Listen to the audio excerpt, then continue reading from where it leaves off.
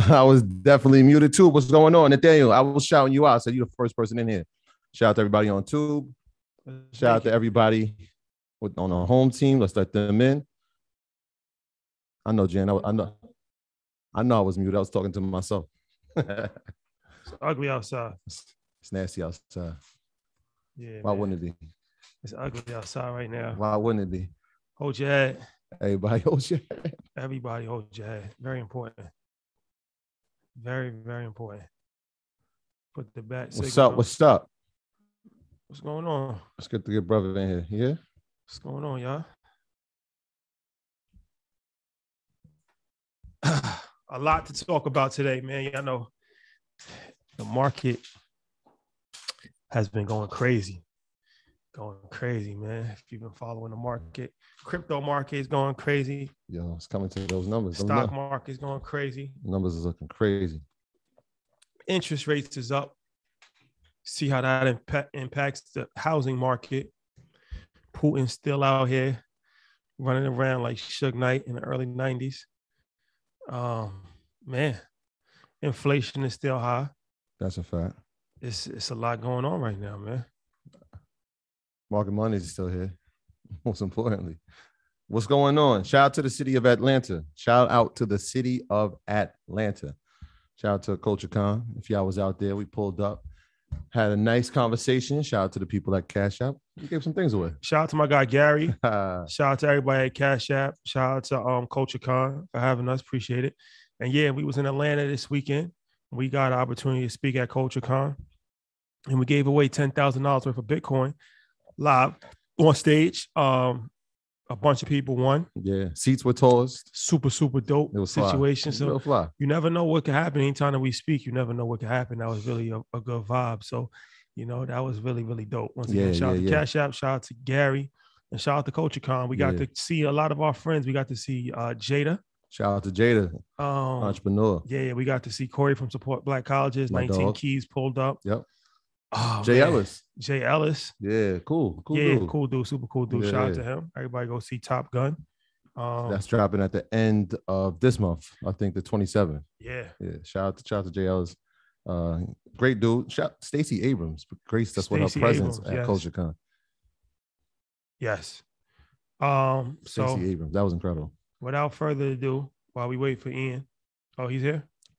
Yeah, he's here right now. Let's make it. All right. So big week for EYL. Let me just run off some housekeeping items. My guy Drew Bernard will be teaching a class for us on Wednesday. Shout out to Drew. Big episode for us tomorrow. What's up, brother? Brought the suit back, huh? Yeah, you know, little Superman.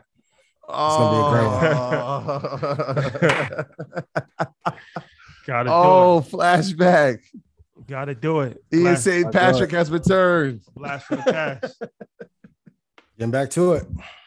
Ooh, y'all in trouble. I hope y'all know that. I like it. I like the combination, man. I like the gray and red. I like the gray and red combination, man. Fly, real fly, Thank bro. you, brother. I appreciate it. Fly. Yeah, for sure. I was just rounding off what we got going on. Assets Over Liabilities is tonight on Revolt's television channel, and Wednesday on their YouTube channel. YG. Who do you love? I guarantee you this will be. Yeah. 400. 400. You will look at him differently. I didn't really know what to expect. You know, YG, you already know the persona that he has. So I didn't really know what to expect. But when I met him, super cool. Introverted at first, but really opens up after he gets comfortable with you, and very sharp, very intelligent. Once I found out that he was a Pisces, it all made sense. So oh, yeah. We was just kicking it after a while. Yeah, shout out to my guy, YG. Super dope. What you think? You gonna cut the volume off or not? No, I'm trying super dope conversation. So yeah, shout out to that. And tomorrow, Earn Your Leisure. Big one. I don't pose no threats on the internet. I just pose a threat. Blame Lenny S for that. Yeah. We got Lenny Santiago, better known as Lenny S. That's huge. One of Jay-Z's right hand. Been with Jay for over 25 years. Mm-hmm. Rock Nation. Yep. Duce. Kodak Lens himself, photographer, author. Lenny S. Soon to be. Super dope conversation about, his journey in the music biz. working with Jay from the beginning of Rock. He actually worked with Diddy at Bad Boy before he went to Rockefeller. But he was at the very beginning before Rockefeller even started. He's been with them. He's been with Jay-Z ever since. Like I said, 25 years he's been with Jay. So shout out to Lenny S. The stories are incredible. Yes. The stories behind the scenes are even better. And he just, if you don't follow him on Instagram, do yourself a favor, go follow him. I mean, this guy lives a life. He lives a life. So he was at, shout out to everybody that was in Miami this weekend for F1. He was there. Shout out to Nas who put on. Did you see that performance? Shout out to Esco, man. Oh my gosh. Nas put on a performance last night. Khaled, Jordan. Back to this Lenny S situation. That's legendary. You don't know. You don't know. You don't know. Boy. Rock Nation. 1 degree away. Okay. You know the rules. Yeah. Y'all know the rules. We're gonna just keep saying it till the chair's open. So I gotta make a special announcement. This week, Atlanta, Georgia, we're having 2 events on Saturday, and they're both free. So on Saturday at 9:00 in the morning, we're having a youth event. Shout out to American Life Insurance Company. We teamed up with them.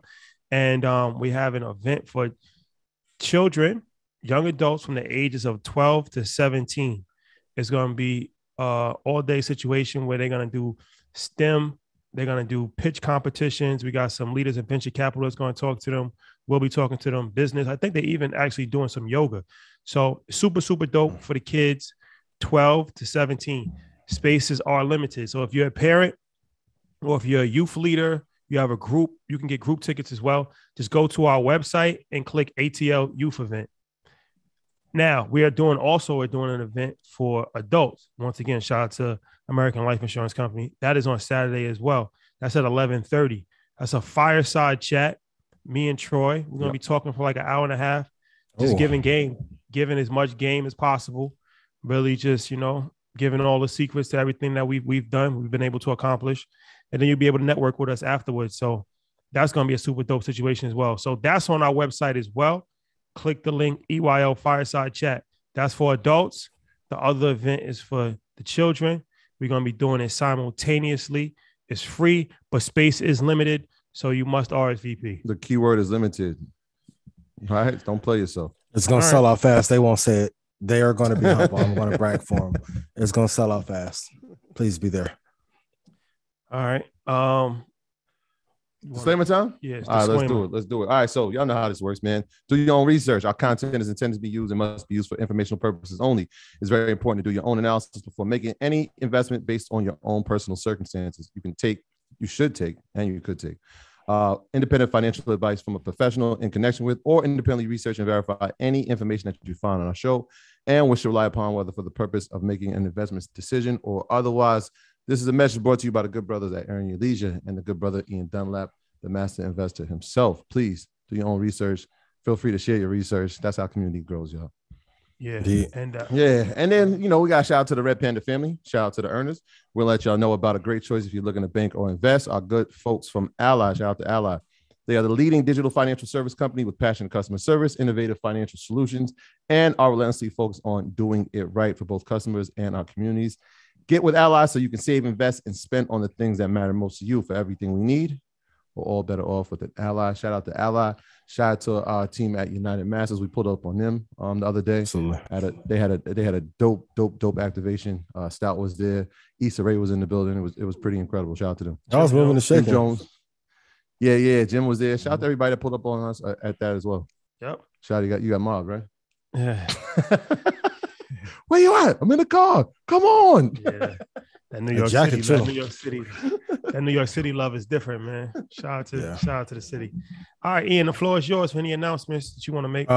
May 14th, we'll be in Los Angeles with JP Morgan, Damon John, MC Lights, Dom Kennedy. The event is sold out, but we will be doing another one in Dallas. So I will post that tonight. You guys can get info. It's probably going to sell out in one day as well. So when I post the link, sign up if you want to be there, get some insights on investing, entrepreneurship, trading. You can be there. Stock Club call tonight at 9:30. We're going to talk about how to use advertising to grow your business to $10 million a year with my buddy David. That's going to be fun. And let's have an amazing show. Let's do it. Yeah. Shout out to all the mothers. Hopefully you had a great Mother's Day, a relaxing one, a fun-filled one. Just want to say that before we even go any further. Shout out to all the mothers out there. Absolutely. Let's do it. Let me share screen and we can make some magic happen. How y'all feeling now? Oh yeah. Also, Stock Club. That's this week, right? People. Yes. Yeah. Please stop emailing us. I just got the emails tonight. Those will be uploaded either first thing tomorrow morning or 3 a.m. tonight. I just got them before the show. Haven't forgot about you. I appreciate you. Yes. Yeah. Good people. Okay. You will be added. You will be added, good people. Can you guys see my screen? Yes, sir. Perfect. And then let me make sure we're good on sound. And let's have an amazing show.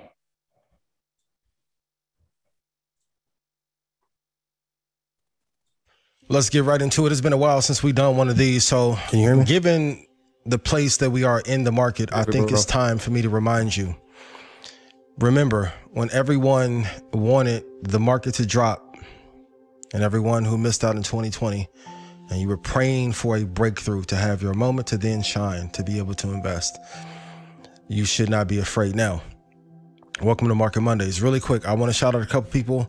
So the Queen, I appreciate you for sharing this with me and being able to win your first trade. Let's clap it up for her and say congrats. Number 2, my brother, I appreciate you for sending this to me. To be able to make your first $100,000 in one day is absolutely fucking amazing. I'm proud of you. What I will tell you is put 80% of it away, whether you save it or invest it into something guaranteed. You'll be happy if you did, because we've all been in trades that have won and we've been up and then we start to deviate, and we'll talk a lot about that tonight. But stick to the plan no matter what. Please put in chat, stick to the plan no matter what. And this one, which is seeming to break the internet, kudos to the Queen to turn 2 million, 2.5 million into 50. And hopefully pretty soon we'll get an interview and break down this entire process for you. But tonight, I want to share with you the 29 lessons that I would share with my baby Xander about how to take advantage of a recession. I know some of you are panicking and you're seeing the market go down, and now some of you are experiencing your first real recession. And opposed to looking at it as a blessing, some of you are panicking. Please put in chat. People only panic when there is no plan in place. People only panic when there is no plan in place. So when you have a generational instance like this and another one possibly coming in 27, and then the great reset that is going to happen, you have to be willing to take advantage of these. So look at these as an inside conversation that I would have with my son on what I would tell him exactly what to do. So let's go to some news items really quick. And I'll say this: you only want to get out of companies right now if you got in at a bad price or you don't actually believe in them. When the market is bleeding down this much, it shows you if you truly and actually believe in a company. Tonight, I want you to write a lot of stuff down. Okay? Rivian falls apart. So remember last week when I was saying, hey, there is no new Tesla, there is no new Apple, no new Microsoft, when people are hunting for these companies. And if you follow the process, like I've told you, to look at Andreessen Horowitz and the top venture capital firms, the top angels, you can see which companies are coming down the pipeline that could change the world. Right now, we don't have too many. My entrepreneurs, I'll tell you, the world is waiting for you to create an amazing company that changes the world forever, and you will become a billionaire if you do so and get the right funding and right team behind you. But Rivian falls apart. And when people are trying to be the second and third player in the EV space, this is why it's best to go with the top player and leave everything else to the side, okay? Of course, SPY and triple Qs are falling, the Dow is falling, but if you are able to trade or short-term invest, like we talk about on episode 70 and previous episodes here on Market Monday, you should be making a killing. Shout out to my guy P. P hit a big target in less than 3 or 4 minutes. So, traders, write this: I should be making more money during crashes than ever before. Please put that in chat. 30-year mortgage rates have risen to the highest rate since 2009. So those of you, remember when I told you a housing crash will come, this is a little bit of a delayed indicator. And it's a delayed reaction. The housing market turns over a lot slower than the stock market. But by next year, I think we will have a housing crash. And I want to take a look at these crude levels. So write this down. Every time that you look at a commodity or an asset, you want to look at least 50 years out. So if you look at here, mid 1980s, 1987, crude for this chart slid negative. Look at the area here, pre-2000, slid negative. 2010 slid negative. 2018 and 2020. Those are the areas in which you want to buy oil. And when we see these tops at 50, every time these happen, according to Jim, not every recession is led by a 50% rise in crude, but every 50% rise in crude has led to a recession. In 1990, we see it was really bad. So when you look at the macro picture, you can easily tell when commodities are going to fall apart. The truth is, too many people are looking at too short of a time frame, and it's damaging your account by doing so. So here are the 29 lessons I would tell my baby Xander of what to do to take over and amass a fortune in a recession. Number one, you have to build an investment strategy that works in all market conditions. Write this down.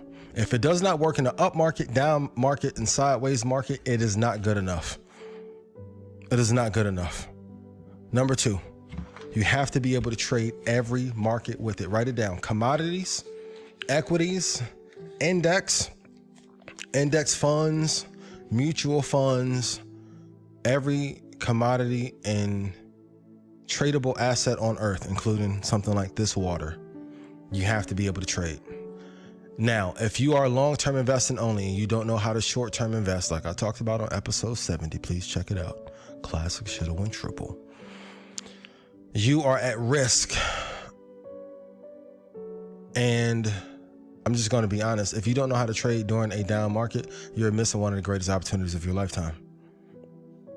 Number three, for my baby Xander, please listen to me. Do what you love and focus on what you love, but you have to, one, invest long-term first. You got to put 70% of your money away until you're 30. Another little secret, no kids until you're 30, okay? Number two, you have to have real estate in some form. So whether on the consumer side, where people are renting from you to live, or in a commercial capacity, whether it's in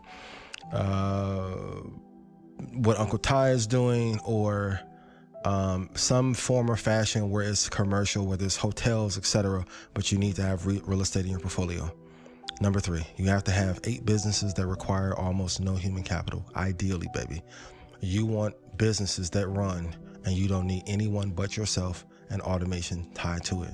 Number four, you have to have some software components that you own in your business that will allow you to scale faster and infinitely quicker than everybody else that you're competing against, okay?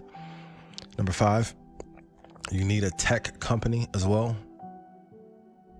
And then the last one, you have to build one business that you see will be viable in 10 years that everyone may not see the value in right now. You only want to get out of an investment in the bear market if you do not believe in the company or you got in at a bad price. So Xander, if you're holding for your lifetime, a 30-year period, and you want to pass things down to your children's children, what you should be doing is buying at the best prices, only loading a boat. And if it's at a 80% off discount or 90% off discount, you want to put 85% of your money there, and the remaining capital you can place at other places like 50% if it's going back up. But you should only want to get out of a company in a bear market if you no longer believe in it or because you got in at a bad price. Next, please write this down. You must laser focus for 2 years straight to have breakout momentum. Most will not sacrifice going out for 2 years and sitting on their ass and grinding to build something. So baby, right now, what I want you to do, because I know you want to build your YouTube, the next 2 years, just focus on being the greatest version of you and the greatest creator and letting that show on camera for 2 years straight. I'm going to be honest with you. I was going to save it to the end, but the discipline that you exhibit today will determine the amount of dollars that you have in the future. And if I'm looking at the landscape, because everybody in your era wants instant gratification because of social media, which is the greatest digital pimp ever created, you can destroy and beat everyone in your class for the next 50 years if you're more disciplined than those you are competing against. Okay? Because then I know you like to win and kick ass, right? The blueprint, number one, read 5 hours a day. And I know it may get tiring, but read while you're watching, while you're playing the game, while you're talking to your friends, squeezing that reading time, because all of your edge, your moats, the intellectual assets that you'll gain and knowledge that you will know off the back of top of your brain will come from all the work that you've put in. Number 2, study the top 50 stocks in the United States market. Study the top 300 stocks immediately after internationally. Read the top publications from hedge funds and scientists to know what's going on in the world. And listen to 2 podcasts per day, so you're able to get an informational edge on everyone. And if you do that in the main sectors of business, science, capital, and global politics, you will have an edge that no one else has. Now, when it comes to trading, I only want you to take 10 to 20 trades a year. If you get to a point where your profit factor or your win percentage is higher than 90%, so your profit factor, I want to be 90 or higher, like mine and Uncle P's, right? Or your win percentage is 90% or higher, you can take as many trades as you want. As soon as you go down to 89, I want you to only get 10 trades in per year. But this is how you're going to deal with the emotional aspects of trading. Number 1, you are going to focus on a long target only.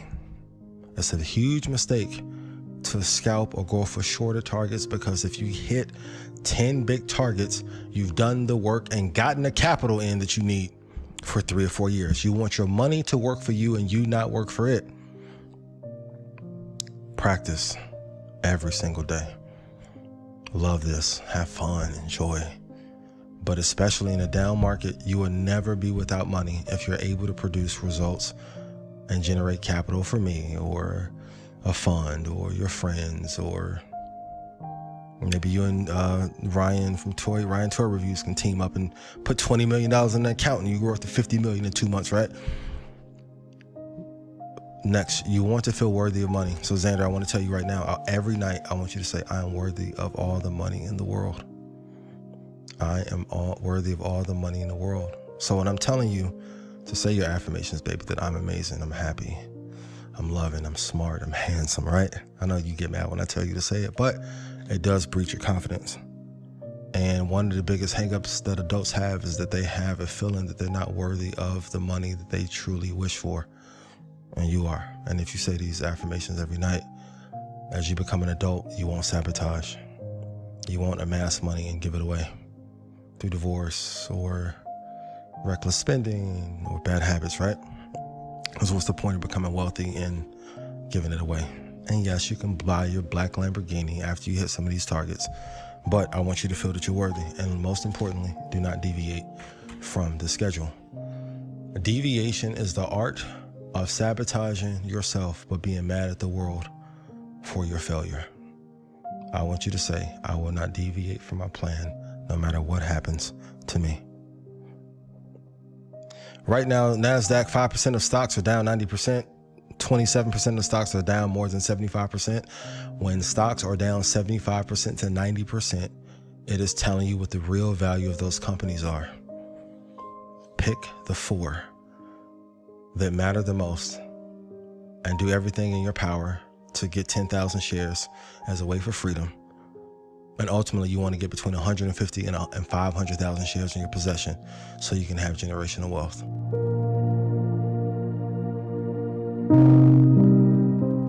Next, risk can be hedged through long, short, and absolute return investing on the use of derivatives designed for that purpose. That's an amazing quote by Joel Greenblatt.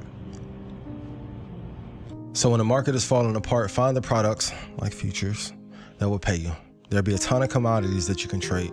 And the ones that you should trade, 1, write this down, baby, have the highest volume of the futures traders. So you want the volume to be in the top 15 and you want them to have at least 15 years worth of data. New products, I want you to stay away from, because if you stick to the products that have high volume and you have a great amount of data, your strategy, your algorithm, and your discretionary trading will work better, and then you can have heaven on earth and spend time on this island here. I want to show you a really quick way how to know what the risk factor of a company is. So if you come to quiverquant.com and you scroll down, let's type in a company. We all know Apple. and we enter in the data here, you can scroll down and it'll tell you. So it's done the work for you. In this example, COVID-19 has had and continues to have a significant impact around the world, prompted governments and businesses to take unprecedented measures and responses, right? So if you scroll through here, and the great thing is Apple doesn't have many. Let's go to, let's see, Lucid didn't pop up. Let's go to GE.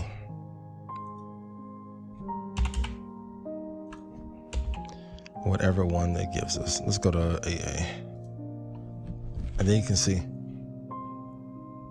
that it'll list the number of risks that a company has.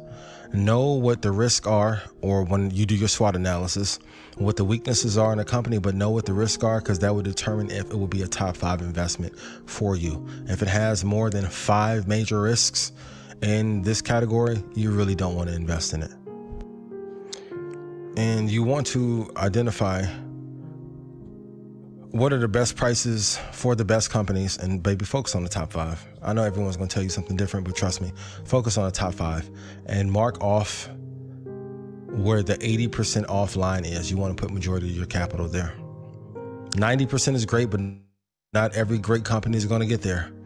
For a top 2 company, top 3 company of that decade, 50% may be the area, but that's the formula. Everyone's going to ask you. And for those of you who are listening, how do I know when to invest? When it's 90% off, when it's 80% off. And if you're looking at a 10-year chart and it's off 90% off of its highs and it still has great value, if you're holding it for 10 years, but the biggest issue is, baby, that most people, Xander, will not hold for a long period of time. You won't make that mistake.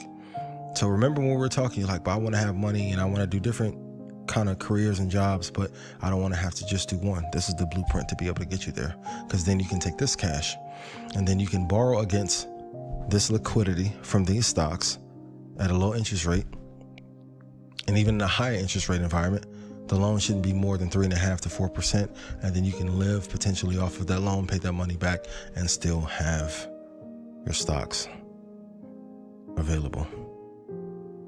A good way to know if we are at a high value place where the market could drop is the Wilshire versus GDP calculation. And I'll show that to you. So this is the Buffett indicator. You can find it on longtermtrends.net. I have no relationship or affiliate partnership with them. But in these levels down here, so this gray line is the mean, or where it should average out at. When we're sub the mean, almost 50%, you want to load up heavy here. This is 2008. So if you look in 2020, we were still really high. We're still really high. It was at 124%. When it got to 200%, we were going to start to see some tapering. And we talked about this before on Market Mondays. And I'm looking at all the data. But even if you go over a 30-year period, you can kind of see 2007 was here, 2009 was here. We were overinflated. So anytime we start to hit these major levels, 150%, 200%, that's when you're going to know to start tapering off. Also too, if you look at what the all-time highs are, especially if there's no quantitative easing, you want to start to ease up. So on a decade by decade basis, when this is underneath the mean, so sniper, same with the EMA, you would be, so let's say you got in 2003, right here. You've been great to 2007, you would have went under. Let's say you would have re-entered back in 2011. From 2011 through now, you would have had tremendous gains. This is all about playing the long-term game and having a strategy. But if you look at this Buffett indicator, it'll give you an indication for when you should be buying and when you should stop to taper off. So when it gets to 150, 200, 250, you want to stop your buying. That's not the best place to buy. You want to buy low down here and then exit potentially at a high. The next lesson is you want to invest more during low interest rate eras or when there's extreme quantitative easing, like it was in 2008 through 2022. And be selective when rates are higher. So if interest rates are incredibly high, stocks won't give you, or companies won't give you as great of a return. So not only do you want to buy low and sell high. You want to buy heavier when interest rates are at a lower rate opposed to when they're at their peak. Okay? It's easy to make returns on 0% capital loaned to you. How many, if I gave you $1 million, or somebody gave you $1 million at 0% and say, hey, you can pay it back when you want to. You can find a way to make money off the million, right? That's how the housing market was and stock market was. And now the interest rates are going up. It changes the dynamic a little bit. When trading, next lesson. If you're going long and you don't want to get prematurely stopped out, put your stop at the bottom of the current low of the day, only if the trend is green. Xander, I know you're going to listen to this. I don't know about everybody else. But put your stop at the bottom of the market so you don't prematurely get whipped out, only if the market is then going upward. Green means up, red means down, right? And then if you're short in the market and the market is red, put your stop at the top of the market so you don't get prematurely whipped out of your move when you're shorting. Exercise discipline in every trade. Don't deviate. Don't adjust your stop. Once you lock in profit, get up, walk away. You can hit your targets, make the money that you need, and be incredibly happy. Next lesson. You have to learn to love the speed of the downtrend of NASDAQ and Dow when the market is crashing. So, yes, your long-term portfolio may be getting beat up, but don't look at it. And your short-term portfolio, you should be able to take advantage of these waves. And if the market is consistently moving down, if you're trading to the downside with it, it should offset the losses that you're having in your long-term portfolio. There's a group of safety stocks that you're going to be able to invest in, Xander. So normally pharma is going to be one area you can invest in, and you put these together. One is going to be two is technology. So pharma, a top technology company, a top retailer, and then a top consumer good company. So in times of stress right now, if you need 4 more to invest in, a company like Eli Lilly would be really good, right? And then if you needed a top technology company, I'm going to lean on Apple or whatever the number 1 brand is at the time. Number 3, if you need a top grocery or retailer, I will go with Costco, Walmart, or Target, but I like Costco a lot. And if you need a top consumer good company, I would lean on Procter & Gamble. Next lesson, you need to read the top 10 books in every industry and the top 100 books of all time. Most people don't have an edge in business because they don't have enough intellectual data at their fingertips. And even if you're feeling tired, Xander, squeezing 2 pages a day. But if you learn something from every industry, so learn some from mom in the medical field and some from me in investing in business and some from grandpa in business and construction, right? If you learn a little bit every day, it is going to make you a superhero intellectually. And as many times as I tell adults this, they don't listen, but I know that you will. Next lesson. New financial products are created when we're close to a collapse. So Bitcoin was created right around the time of the 2008 crash. NFTs were created around the time of this current crash. When there's stability in the market, there is not a need for new products in the ecosystem. When you see a bunch of products starting to pop up, it is because there's instability in the financial markets. Be careful in how you invest in them. Put 5% of your capital into them and test them out. Learn about everything. Don't ever turn any asset class away. But your allocation has to be set based on the ones that are going to give you the highest return with the least amount of drawdown or risk. The next lesson I need you to learn, the average time to recover in a bad crash is either 1,213 days or 2,500 days. And every month through each of those, if we go through an extended recession, I want you to invest every single month. Invest through the suffering. Next lesson, you have to use your day trading setup to get into your long-term positions. I don't want you trading. 90% of your money should go to long-term. But if you are able to use the setup, baby, that I gave you, off the time frame that I gave you, you'll get some good entries into Tesla, Apple, Amazon, Google, AMD, Procter & Gamble, Lilly, etc., and you'll be fine. I said it before, but you need 10,000 shares for freedom for yourself. And ideally, throughout your life, by the time you're 40, you want to have 150,000 to 500,000 shares of top companies for generational wealth. So during the 1929 depression and crash, John Templeton bought 100 shares of every company that traded for less than $1, which is a company's almost bankrupt. And I would adjust that for now. I would do in this era 1,000 shares in the top 4 industries that have fallen 90% from their all-time highs that are older than 5 years old. If you can get them between 80 to 90% off and get 1,000 shares and just load the boat and hold for a 20 or 30 year period, you'll be okay. And this is the matrix that you have to be invested in by the time you're 25. You have to have index funds, tech stocks.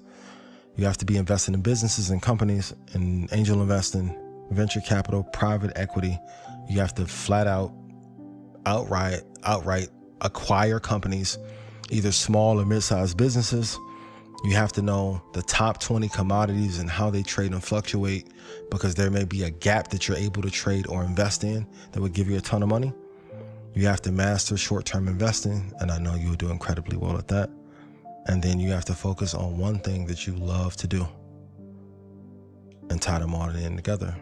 That's why I always tell you, I don't care what you want to do for your career. I want you to do what you love, but you can tie these things in and be free and not have to deal with politics or opinions or not go to the meetings you don't want to if you are heavily invested into the companies that are there to pay you. You want to take your dollars and make your money make more money babies, so you don't have to waste or spend your time doing things you don't want to. Last lesson I want you to know is that investors and traders like or hate uncertainty in the market. So uncertainty creates volatility. Volatility creates risk. Risk creates fear. Fear then causes selling. Selling causes losses. And then when uncertainty ends, the bull market returns. This is why I tell you entrepreneurs, every company right now, angel and venture, is looking for the next big thing. We have to solve some real problems to get to some real money. We don't need another social media app. And the last thing, Xander, a lesson from Templeton: buying at the point of maximum pessimism is critical to investment success. And I would only say you want to invest in a company when it's most pessimistic, but it has to be a quality top 10 company. And when everyone's saying, no, this isn't going to work and this crash is going to be different than others, that's when you want to put the majority of your money in. And when you finally get married, I want you to follow this Pleasant principle. Kudos to Dr. Pleasant. I want you to take one income and solely invest all of that for a 15-year period. It's one of the easiest formulas ever to becoming a millionaire. If you are married to someone, both incomes should not go to bills. One should go to investing and one should go to taking care of the household stuff. Now, baby, by the time you get married, you should be well off. But I still want you to follow these rules. And lastly, you can beat 99% of people in the world and be one of the most dominant and financially free people ever just by following your plan and not deviating. I love you dearly. Recessions, depressions, crashes are a chance to build wealth like no other time. And with this great reset happening, if you don't learn how to invest short-term and long-term, you are setting yourself up to be susceptible to whatever they choose to do with you financially. You have to be able to produce profit at all costs in any markets, and no one is going to have sympathy if you cannot. And those are the top lessons I would give to my child forever and to you. Let's review 50 stocks real quick and we can get on with the show. But if you like these lessons, please put yes in chat. If I made you money, please put yes in chat.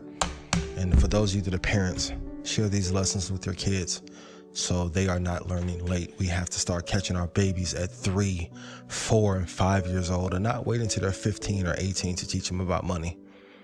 Even if you don't have it, teach them early because they deserve that. I love you all. Let's review these stocks. So I know you're tired of me always talking about Apple, Microsoft. Great. So let's review some that we haven't talked about before in a couple of different markets. So this is Polymetal International. First thing I'm going is a 5-year. Had a little bit of a pop, right? But if we're looking at the trend of Polymetal, is this a good investment? No. Pink sheet company, not a lot of value. So even though you may see things pop up on your screen, doesn't mean you want to invest in them. Let's look at this next one.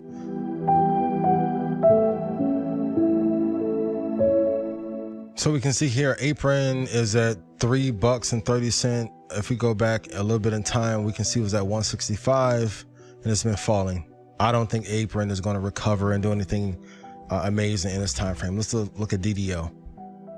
Yes, everything has been falling, but which I want to see is some companies have a uptrend during some of this meltdown in the market. So if we look at Lilly high was 314. It's currently at 289.23. It's slightly on an upturn, and it hasn't dropped down and lost 30 or 50 or 80% of its value in a year, and definitely not over a 5-year period.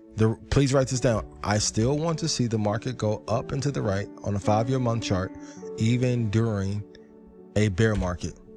Let's look at Integrated Media Technology, IMTE. No. Previous high back in 2018 was 44. It's the same thing I told you guys before. If the all-time high is not within the last year, I do not want to touch it. Let's look at SGLY. Same trend. You may be able to trade some of these, but I would not hold them for investment. SEED, S-E-E-D. It's at $7.68. It was at $2.76 in 2020. It went up to 28 and fell apart. No, real companies will hold their valuation even through a bear market. Let's look at Lumen Technologies. 5-year high was $27.61. It's at $11.15. No, if it got to $4, maybe on a swing trade, but I do not like this one at the moment. VNDA, same thing. And write this down. A lot of companies, if it has not had a new high in the last year, you can just eliminate it. So this one, VNDA, I wouldn't touch it just because it hasn't had a new high. Now, if the financials of the company change, maybe. Vizio, no. Previous high was 28. It is now at $7.98. No go. SKYH. So this is when you're reviewing a market and you're looking at 200-300 stocks, you're going to see that most companies are not providing enough value for you to actually put your money there. And the question I always love to ask is, if your life was on the line, would you invest in a company? Most people never even heard of Sky Harbor Group Corporation. These are Class A shares. No slight to them. But no, NNOX. So the previous high was $94.81. It's at $9.05 now. NanoX Imaging, no. So this is what I'm really doing when I'm doing my review of the market. I'm looking to see, has the company continuously gone up to the right, and then after it's gone up to the right, am I then able to buy somewhere on a low? This company is nowhere near where it should be. So I want my companies to go up and to the right and then take a dip. I can buy here and then it goes back to the upside. This company is not doing that. I do not want to touch that. PRM, downside, huge downtrend. These are monthly candles for those of you that may ask. BTTX, same thing, no go. Better Therapeutics. Let's look at Space, SPCE. Hit a high of $62.80. Then it's at $6.07 now. The previous low before that was $7.53. This is why I tell you, if something has hit a bottom before, it's usually going to come back and break that bottom if it's not an amazing company. So everyone who was missing out and thought SPCE was going to be the greatest investment ever, you didn't miss out on a damn thing if you waited 12, 13, 14 months, right? Let's look at EIGS.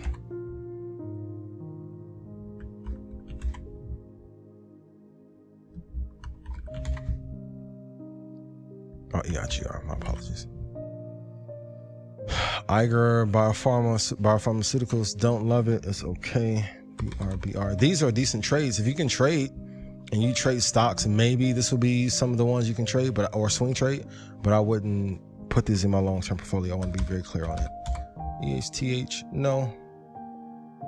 And let me see really quick what the 20 years on this one. Yeah, so this is Eat Health Incorporated. If it got back and broke this low of $6.38 and it went to like $6 flat, I wouldn't mind touching it there. So when I'm saying, hey, I want things that are 80 to 90% off in the lessons I was giving Xander, for a company that is not amazing quality, I want to wait till it goes to that previous low. I still would probably swing trade it. I would not hold it for long term. And the truth is, most companies don't produce any real value because the economy is hurting. SKT, I don't like. OEC, this one isn't bad. It's not incredible. At 593. So let's say if this is the top, this is the bottom, this is the middle, maybe somewhere around here. So $7.05. I would maybe want to buy it here if I'm looking for a swing trade. Any other place than that, I wouldn't want to touch it. By this time, if you've done enough research in the market, you should be able to eye where your indicator would be. So this is the high. Once again, you can just literally, and if you're trading it, do it with a marker, right? So this is the high, this is the low, this is the middle, and put literally X is the only place I want to buy. What do most people do? Okay, I want to buy here at 20 because I think it's going to go up. And then it slows back down and goes back to 750 where I said it would go. And you're like, man, hey, can I talk to you? Can you help me out? And I'm like, where did you buy at 20? Why did you buy at 20? I thought it was going to go up. FLO. Flower Foods, not bad. This would be a pretty safe swing trade. So if it got back down here to like 24.48, I would probably want to do a swing for $2 or $3 on this. The low back in 2002 was $2.40. Not bad.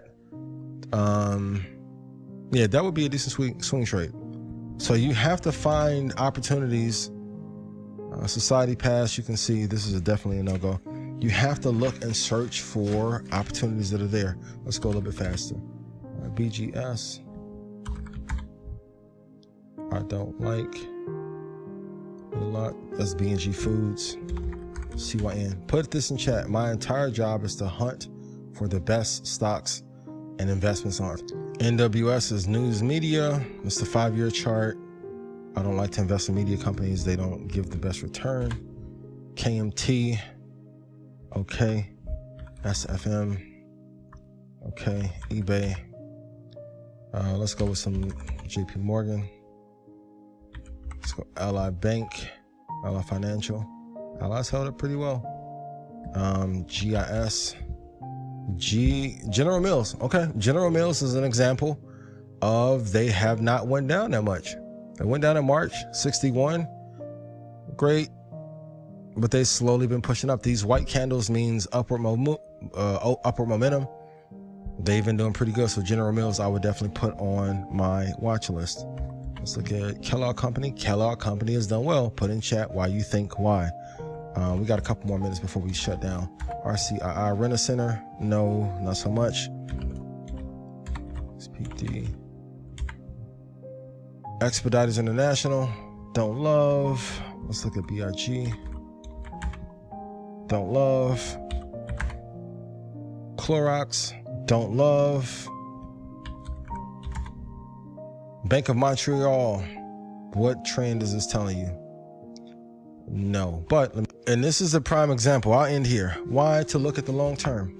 Look at what, okay. Have you ever even heard of Bank of Montreal if you're in the United States of America? And look at what this price was. For those of you listening, it was $11,554 at the high. That was in 2018. It is now at $81.15. No. Always go with true direction. Study an asset over 50 years. Look at the 5-year chart. Find some all-stars. And even out of this list we went through, out of 25, there were 2 or 3 maybe good companies, right? You only need really 4 good companies to have freedom. Pick your 4. You don't have to like Apple, Microsoft. Great. VOVTI. Great. What does your drawdown look like though? Once again, process matters, and that is what leads to profit. I love you. I hope this helped, but it is on you to execute and not deviate from the damn plan, because you, like my son, are worthy of all the money and all the freedom in the world that you want. I love you.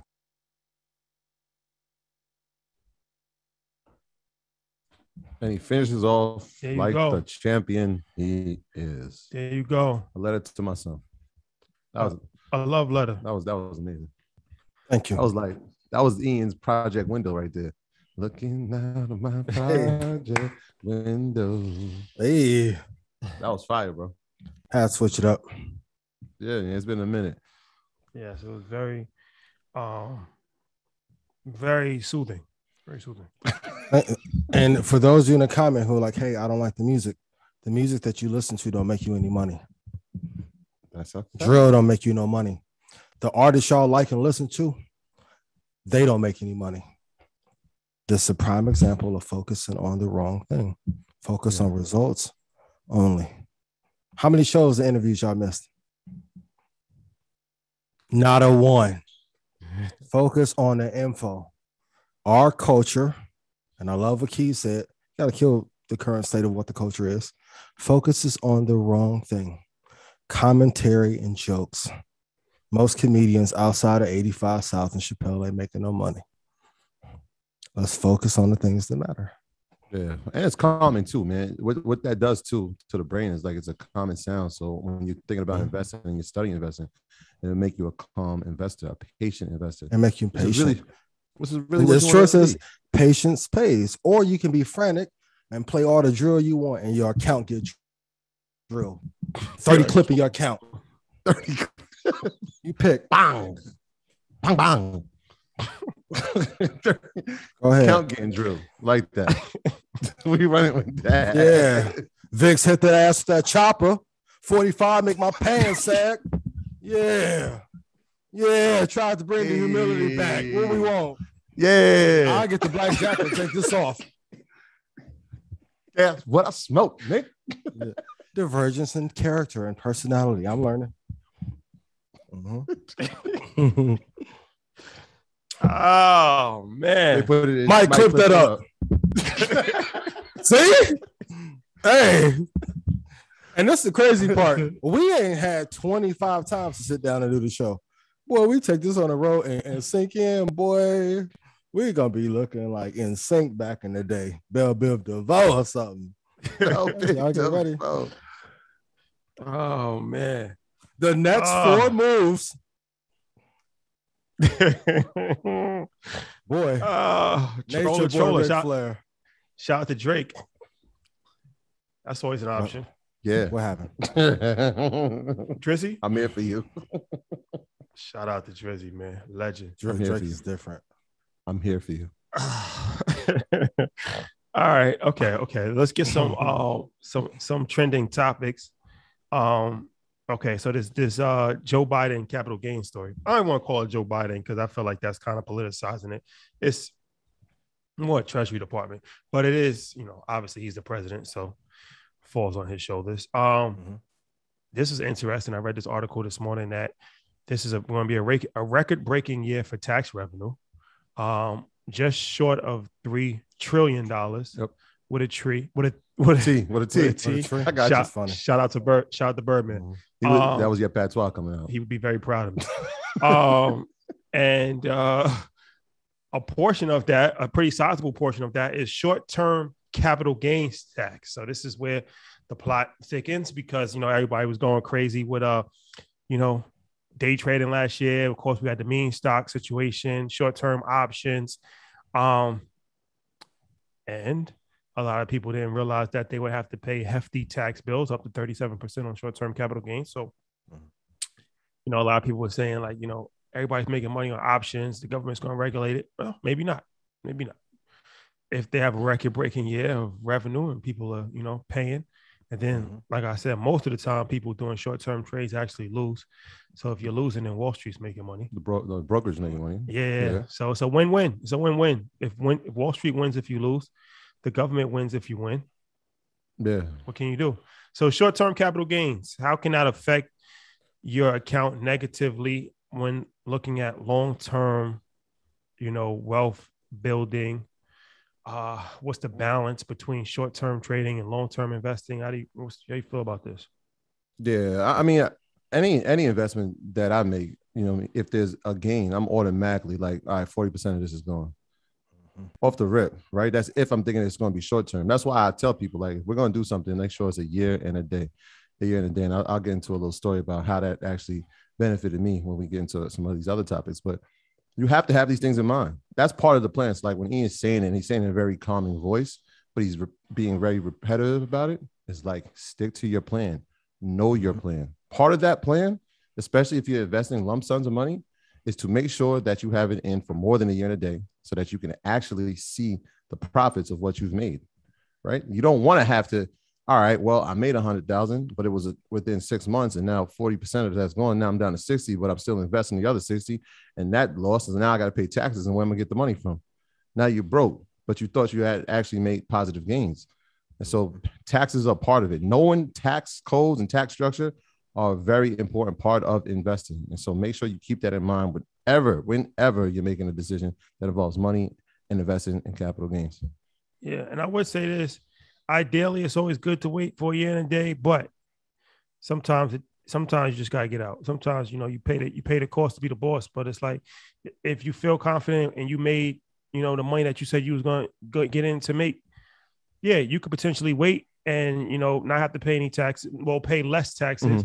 Or you could potentially wait and lose everything that you had just trying to wait it out for a year and a day. So, that's something to keep in mind. I think that the year and a day is a good goal, but even bigger than that is have your percentage goal. And even that could change depending on the stock market, the economy, different things. So you just gotta, when you gotta really focus on your investments, especially when you're doing short-term trading or swing trading. Just be careful, be mindful. And definitely pay your taxes. Yeah. And that goes part of being in the plan, right? So if you know the percentage goal is the goal, then that's in your plan. If I have a 30% return and that happens within a month or within 2 months, then I'm getting out. But that's part of the plan. You see what I'm saying? And so it's back to that like early on. So we got a lot of newcomers to Market Money's tuning in. And so one of the first things we said when you're investing is like, before you enter any position, know where you're going to exit. So whether it's going to be a percentage, right? Whether it's going to be a time distance, know where you're going to exit. And so again, part of the plan, but having taxes as in part involved in that planning is vitally important. You don't want to actually have a gain and realize that you can't pay the taxes on it. It's another reason why I tell people to go for longer targets, because whatever the financial target is that you hit, a lot of it's going away anyway. Going back to the scalping conversation that we had last week. And the thing with trading and investing, everything, if I can be just brutally honest, the people that succeed the most are the ones who don't adjust the plan at all. And I understand getting out if you think a move is going to break down, but your life is a hell of a lot easier in every scenario if you just let your targets run for a long period of time. I know you people may need a confidence booster. I'm not mad at that. But when I'm saying, hey, stick to a plan and not change, all these factors are baked in to why. Shout out to the snipers and people in Red Panda that have hit that Holy Trinity target 3 or 4 times in a week. And they're like, man, I've been practicing since last August and now it's paid off tremendously. Now, post taxes, you still have a big gain that you can be happy about. Do not deviate at any cost. And Troy texted me, Bitcoin hit 29,000. Shout out to Ally. That happened. Crystal Ball. That happened. Right. He doesn't know crypto. Okay. Yeah, that actually happened at while 21,000 the next. So all right. You said 29,000 was a good buy point. So should people be buying at 29,000? Or is it going to keep going? It's going. Well, if we can't continue this downward pressure, we're going to the price that I said a couple months ago. What was it? 29,000. 20,000. So we're going to 20. Okay. So 20,000 Bitcoin retracement to 20,000. Might clip this up. I'll be real. I don't even care about being right no more. I'm just going to execute. My name is my name. Tell him my name is my name. I'm just asking a question. I was asking a question. No. That's not true. That's not for you. That's not for you. No, I'm saying you actually want? Yeah. Okay. No, I was asking. Yeah. 20. That's what you're saying. 20,000. Yeah, the institutional level is between 19,735 to 21 flat is a very good area to load up. At 29 is probably the second best area. Those are safe. All right. Yeah. So we hit that. We're at 29 right now. We are there currently at 29. 29,000 for Bitcoin. Interesting times we're in. Yeah. Last week we were at 38. Now we're at 29. 3 weeks prior, we were at 40. So we'll see where this is headed. At the same time, Ethereum is at 2,200. And so let's talk about this. Yeah, Ethereum is down to. All right, let's talk about the S&P 500.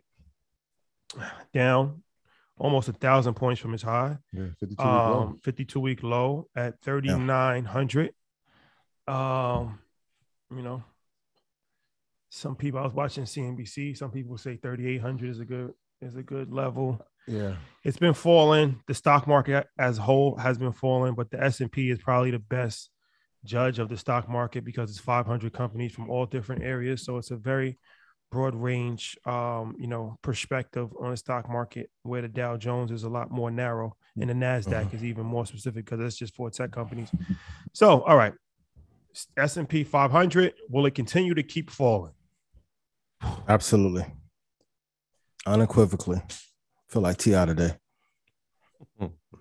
Yes. Well, but because if there's no reason to, I know in a podcast, I should probably elaborate, right? Use your words. Y'all know, right? If quantitative easing has went away and all the easy wins are now gone, that's why I told everyone last year, study 2015, 2008, 1990, 1991, to see what those conditions were like when higher interest rates were there. For those of you that did the homework and studied the past 7 recessions, how long, due to interest rates going up, how long should we be in a bear market? You should know the number of days. It's not a guess. It's a range that we will be in. So even with the chip shortage, that will end roughly summer of 2023. We'll see some relief there. Probably by fall of this year, September, we'll start to push back up and stabilize. But yeah, through the summer, it's going to be a little bit treacherous. But if you want to know what this market is going to be like, look at 2015 and 2010 and 2009. It'll tell you, if you study, what the market is going to look like for sure. Is there something that could signal, maybe not even a reversal, but some sort of uptrend? Maybe, I mean, obviously with China being locked down right now to Corona, if we saw something like China reopening on a global scale, could that be like one of those signs that there could be a nice tick up or a slight rebound? That would definitely help. And companies that are mid-cap companies like the Russell 2000 to start to go up. Because without Apple and Microsoft, we would be in a big-ass bear market. Luckily, we have those. Now, as far as where the S&P is going to go, yeah, we should go to 3703. Yeah. There you have it. Yeah, and I've seen a lot of analysts, even with the S&P being at a 52-week low, I watched a lot of analysts say, hey, they're still keeping their price target for the year at 5,100. Some people had it at 5,200. No budging on that. So we will see. Hopefully, not even hopefully, we shall see if they're right. We shall see. I hope so. But it's looking scary. It does look scary. It could get worse. It definitely can. Well, there you go. Definitely could. No. I got to plug my battery before we die. Okay. Yes, it could definitely. Well, first of all, 1,600 people on YouTube, hit the like button, please. Hit the like button. Appreciate y'all. It absolutely can get worse because we're not technically in a recession yet. The only index that out of those major 3 that's actually in recession, bear market territory is NASDAQ. NASDAQ down like 25%. But, neither the Dow Jones or S&P has reached 20% pullback yet. Yeah, I think S&P's at 15%. So it's still not a bear market technically. And we're still not, the economy itself can get a lot worse. There's still a lot more room for the economy to get worse. Yeah. So if the economy can get worse, then obviously the stock market can get worse as well. We used to say like, wait, the market doesn't match the economy. Like, remember when during the pandemic, we're like, wait, with this jobless claims and all these things happening in the economy, we're like, wait, why is the market still going up? And then finally, I feel like we're at a point now where it's like the economy and the market are matching. They're matching each other now, right? Like as this is happening, inflation, interest rates going up. Market being reflective of it. This is what happens when you cheat. Now, I would never will want to sit in that Fed chair position, but when you have quantitative easing for so long, opposed to just letting things settle out and fall apart, this is what happens when you go on a 12-year run and you don't have any pullbacks and you don't let things settle. A lot of funding went to companies that were terrible companies. Like, remember the era after like 50, and then it was like D4L, rest in peace, Shawty Low, but not his version. It was like Laffy. We're in a Laffy Taffy era of investing. All the companies that are trash, let them get washed out. Then companies that are really good and venture companies that are good and angel companies that are strong will invest in better technology. We're in 2022. As a kid, we don't have any flying cars, great healthcare, great tech company, and we have a whole bunch of social media apps that are remixes of Black Planet and Instant Messenger. What we expect? As a country, we've produced some of the shittiest companies in the last 20 years. What do we expect? We're Def Jam when Paul Rosenberg was up there. Shout out to Fabo. Shout out to Rosenberg. Peter Rosenberg or Paul Rosenberg? Paul Rosenberg. Oh. Eminem's manager. Yeah, I know. So, okay. Lucian, don't be mad at me. Shout out to Fabo. Entertainment. Shout out to Fabo. Legend. Legend. Da. So. Jay-Z, one of the greatest rappers of all time, has one of the greatest lyrics of all time. It was actually the lyric we named our second podcast ever. This lyric where he said, "In anticipation for precipitation, stack chips for a rainy day." Very important. Very important. Cash is still king, and in times of uncertainty, it's okay to be in cash until you're actually certain. The dollar is actually strengthened, very strong right now. I think a 15-year high for the strength of the dollar right now. The dollar's in a good place right now. Nothing wrong with having money on the sideline until you're comfortable. And I think that there's still some more room for the market to go down. Absolutely. Be patient. Have money waiting, and get in at good prices and just ride it up. I said we're gonna play Belichick, man. We're gonna win rings from the sideline. We're gonna watch the game. We're gonna make moves at the right time. We're gonna play Belichick. Shout out to all the Patriots fans.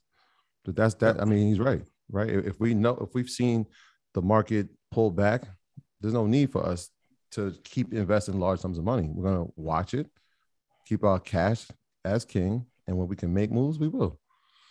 And that song is from Rain. Umbrella. Rihanna's first single. Not her first single. Her first big single. Pon de Replay is her first. Yes, Pon de Replay is the first one to be her first big one. And her first single. But that was a number one record. Her first number one record. Her first number one record. It might not even be her first number one record, but definitely a big record. Big record. Yeah, big record. 2021, what was like the football era when like everybody got participation trophies. Right now it's 1970, hard-nosed, helmet to helmet, bust your ass football. Pittsburgh Steelers. Everyone put this in chat. Wait for the right price to buy the best companies. Knowing the information and doing it and waiting is dramatically different. Wait.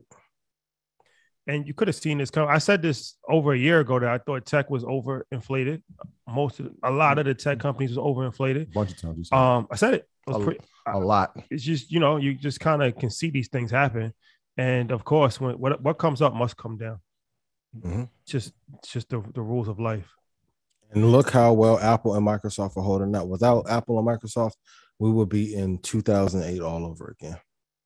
Which tells you the other 496 companies, well, let's say 490, are not producing profits at a rate that they should.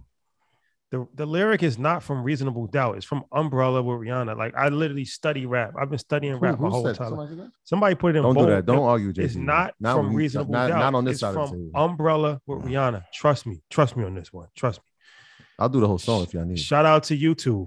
7,000 people. Hit the like button. Thank you guys for being here. Hit the like. Yes. Greatly appreciate it. It's not from Can I Live. These youngins. Oh, man. People. IPO hold. Hey, Jay, Rain Man is back with Little Miss Rihanna. Come on, stop it. That's the next lyric. Stop it. Stop it. I Apologize. At some point, I got to stop. Stop it. What option are there? Option trades that you like in this market? Yo, I'm gonna give y'all one that, and we could have saw it coming Friday. But we could have actually saw it 2 weeks ago, and that's Rivian. And Ian, I know I texted to you earlier, but I'm like, yeah, obviously, and people, this is what I'm talking about when you do your research and you actually like read the lines in between the lines. And so Rivian, obviously, we saw with Amazon's earnings call that they lost $7 billion because they own 20% or 158 million shares of it. And so because Rivian's price had been going down, obviously Amazon lost money because of their ownership stake in it. So that was a sign number one. And I'm talking about, a lot of times we talk about putting calls, but obviously in any type of market, when we see a pullback like this, we can make puts on these type of situations and make money on the depreciation of the asset. And so that was sign number one. Sign number two, and this was big news that kind of went under the radar. The stock lockup period for Rivian expired on Sunday. And so the stock lockup period is when early investors, when they put their money in, they have to stay inside of the company until a certain date. That date was this Sunday. And so what happened? Ford, who owns, I think, 102 million shares, they decided that they want to sell some of their shares off. So they sold about 8 million shares. There's been a report that JP Morgan has said that there is a block of Rivian shares that they're saying 13 to 15 million that are about to be sold as well. And so when you start seeing the lockup period end and people selling their shares, that's telling you something, right? It's like when we talked about CEOs selling shares to their company. Well, why are they doing it? They're telling you something. Something's coming. And so if we had looked at those two signs and then know that this week, and I'll talk about it in the earnings report, Rivian's going to be reporting their earnings. And one of the things that they said was that they're going to have 25,000 vehicles made this year. Ford sells, there's a $15 million shares sell that's about to happen. Amazon has lost money because of it. This would have been an opportune time to put a put on a company like Rivian Friday. Now, we saw today, obviously, what happened when the news broke that Ford had did it. They went down another 10%. I think they were trading at $22. Friday or Thursday, they were at $34. Yeah. And so a quick put on that would have generated income. And so we have to look at the signs, look at the sign. What did John Henry say? What was the quote he said? Know the difference between the noise and signal and the noise. Signal and the noise. And so those signals were going out. We kind of ignored it. And now it's like, oh, man, I can make a put on it. Yeah, but it's happened. Now, their earnings are going to be coming out on Wednesday. And who knows, it could fall down even further if they don't meet any of the expectations that they put out. So these are the type of signals you got to look at and read in between the lines. Like, oh, okay, there's a position there. Yeah. You have it going to 1958. Yeah, go ahead. You said he has to go into 1958? Yeah. 1958 for Rivian. Puts is when you are betting that the stock will go down. Yeah. Anybody that doesn't know what a put is. Right. So so obviously calls are when we're saying that the equity is going to go up in value. Puts are when we're saying it's going to go down in value. And so we saw the signs, signals, really. I'm going to use that from now on. We saw the signals that there was going to be decline, but did we take action on it? So there's going to be a different. Once we, I told you guys when it first came out, it was garbage already. Did we take action then? Yeah, probably not. And even I would I could say look, from a fundamental standpoint and having the truck itself, I'm like, all right, this could be something. Amazon's investing in it. All right, but they haven't delivered. And will it be great at some point? Maybe it could be. Right. But this is another one of those lessons, like something is, if it has to be proven before we can actually put investment money into it. It's another point that when we talk about, hey, why try to find the next thing when the best thing is here right now? And we Absolutely. keep going over it. Everybody wants to find the next thing and find the next thing. It's here. Elon Drake Musk is Tesla. owns the company. Exactly. Rivian is McConan. Although we said Drake is Tesla. Rivian is McConan. Club Shit is going not up on hard. Tuesday. Yo, stop buying trash and expecting it to be great. That was a hard single. No, it was legendary. That was a hard single. It was legendary. Well, down goes Ian. And he's back. What stock do we think has the best chance to recover from these lows?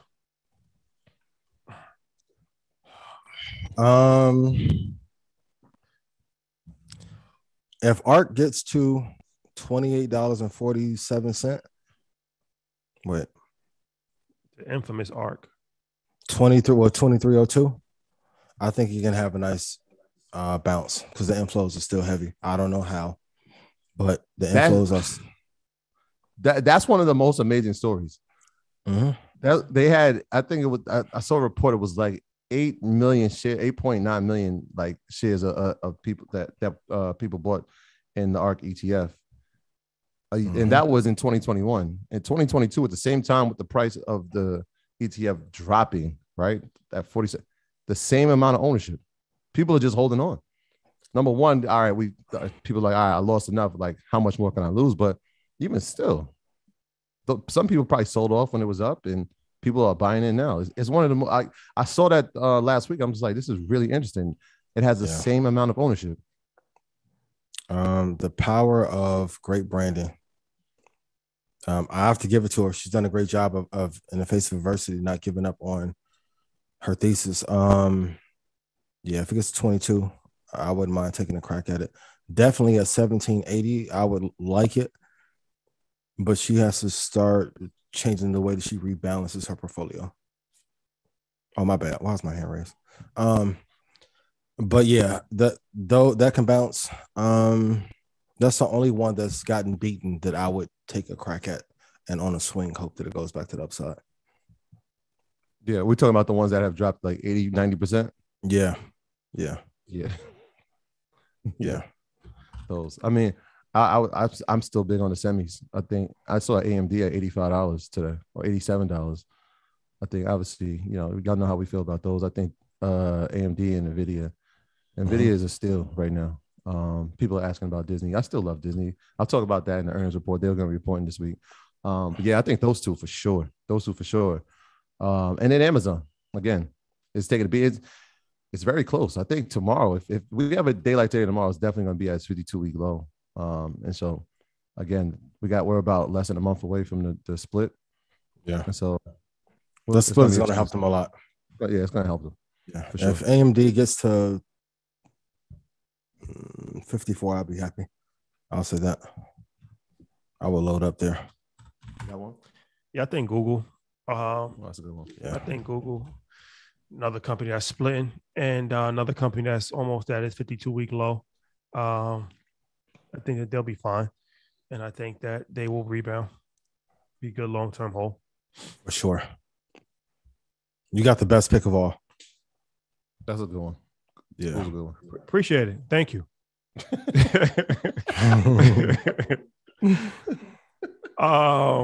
Okay, let's before we go, Troy. Yeah. How do we stay patient during this bloodbath? It's a bloodbath for sure. That's what it goes back to what we were saying earlier about having that plan.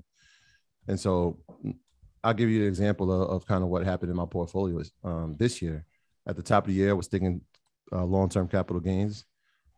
Sold a bunch of contracts at the top of the year, literally January 3rd, because I wanted to have all the money that was going to be accumulated be part of this year's taxes.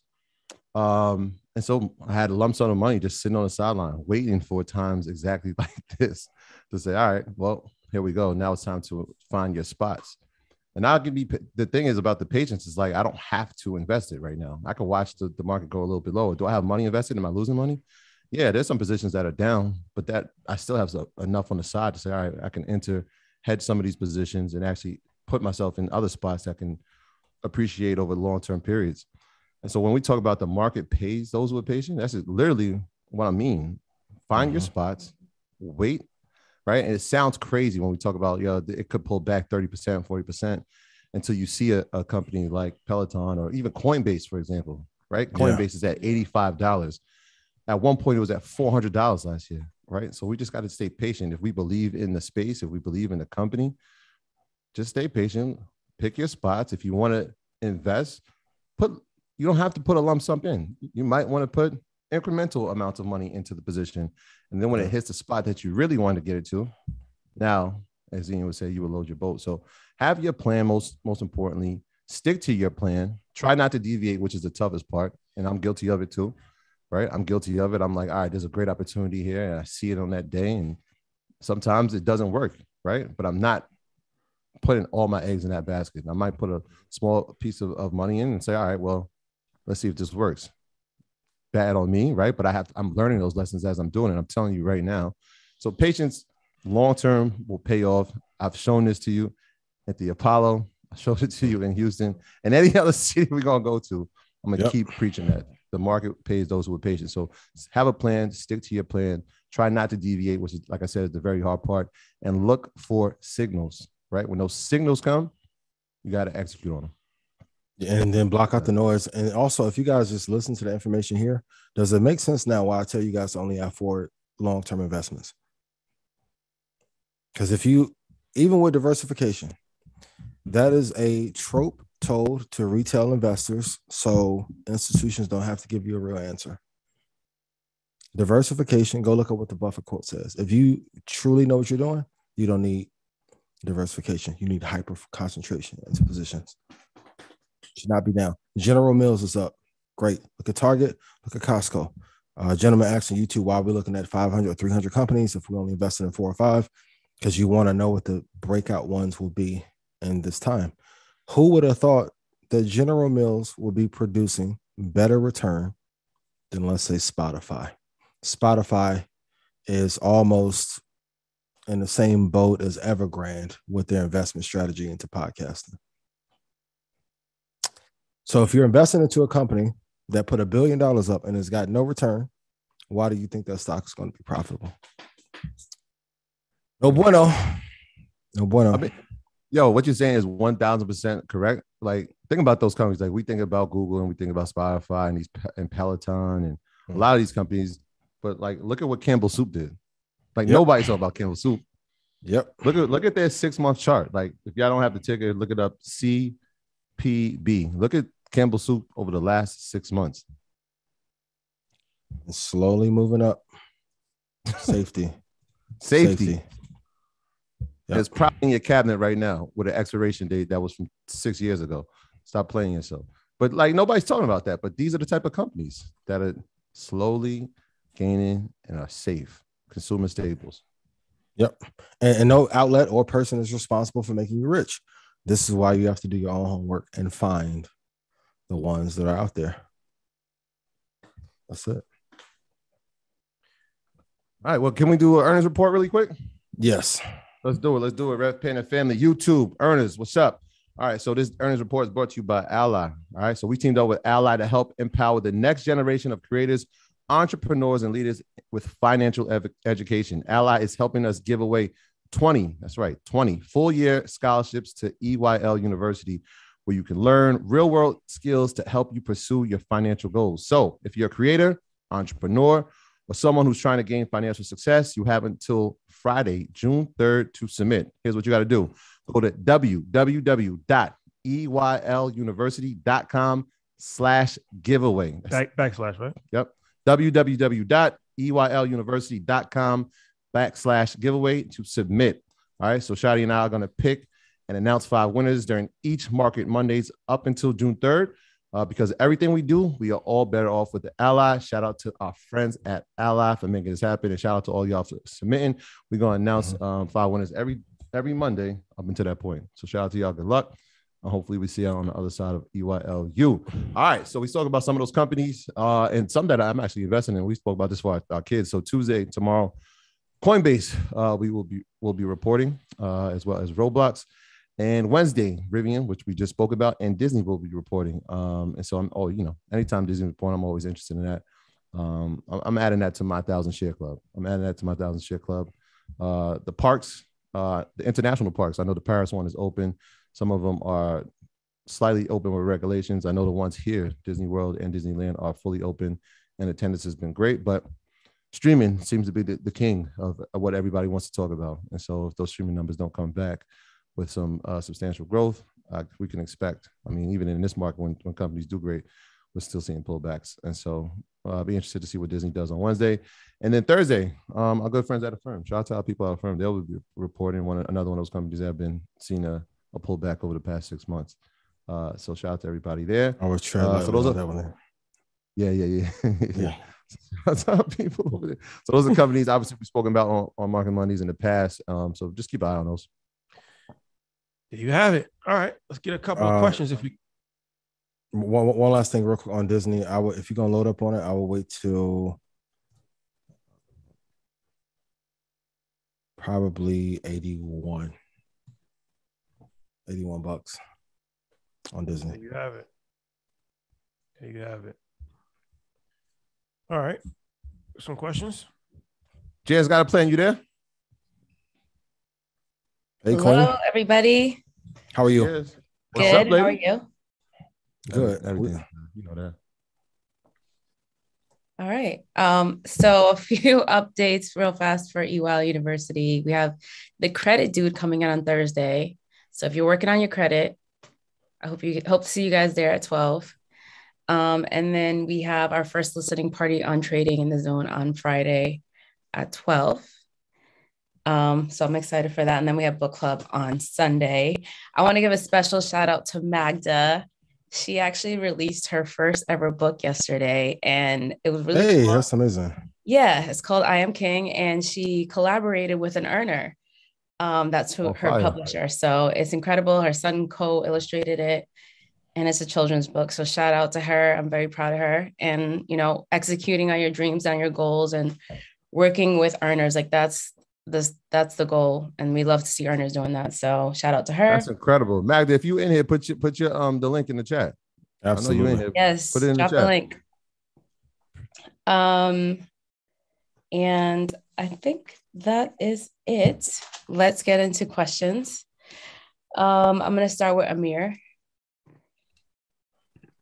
Unmute yourself, please. Hello, can y'all hear me? Yes. Yes. How are you? Oh, this is dope. Fire. I'm good, y'all. How y'all feeling? I'm good. Thank you for being here. Yeah, thank y'all. Thank y'all for having me. Before I even get to my question, I just want to say thank y'all for everything that y'all do. Troy, Rashad, I got a chance to meet y'all in LA when y'all was at the parlor and in Oakland. And I really love y'all, man. Y'all really changed my mindset as far as what I have to do with my business. And Ian, just your words of wisdom, man, for the past 2 years has been fire. All y'all are amazing. So thank y'all. Thank you for real. Appreciate it, bro. Love is love, man. Definitely. So my question is, I started investing in 2020, and I just opened up a yoga studio and wellness studio, and I'm just trying to see, as a business owner, what are some ways that I can strengthen my portfolio. On a business side or stock side? Both, but I want to say stock side, because I've been when I started in 2020, I had like a ton of stocks. I had like over like 20. And I just remember you saying two decks, two tech, two index, and I just been chopping it down. And I'm down to like about 10 stocks now. Yeah, most likely more so on the stock side. What are you invested in? Right now, I'm investing in Apple, Tesla, VOO, SQ, IRM, SNSR, SPCE, SoFi, Copen, and CSCW. SoFi, I will let go of for sure. Kudos to the good people at SoFi in case we won't have a relationship later. What was the other one? S and what? CSCW. CW. Yeah, I'll kill that one tonight. Take that one out the back and shoot it. Oh, yeah, that was bad. What was the other one? IBM? Iron Mountain, IRM. That's like my favorite stock right now. It's been doing Keep that one out of my whole Keep that one portfolio. Yeah. That's a good one. Hold on to it. Okay. Yeah. Okay. And then I would take a look at CMS as well. CMS Energy Corporation. I would not buy it in the 60s, but if it got down to maybe CMS, I don't know, 59, I will add to that. Can be a company that continues to add, but you're doing good. The two that are down that I mentioned, kill those. Everyone put in chat, kill the losers. You want to build an awesome.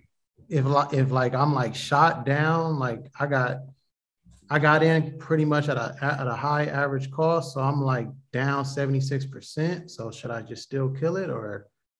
Should have killed it when they went down 30%.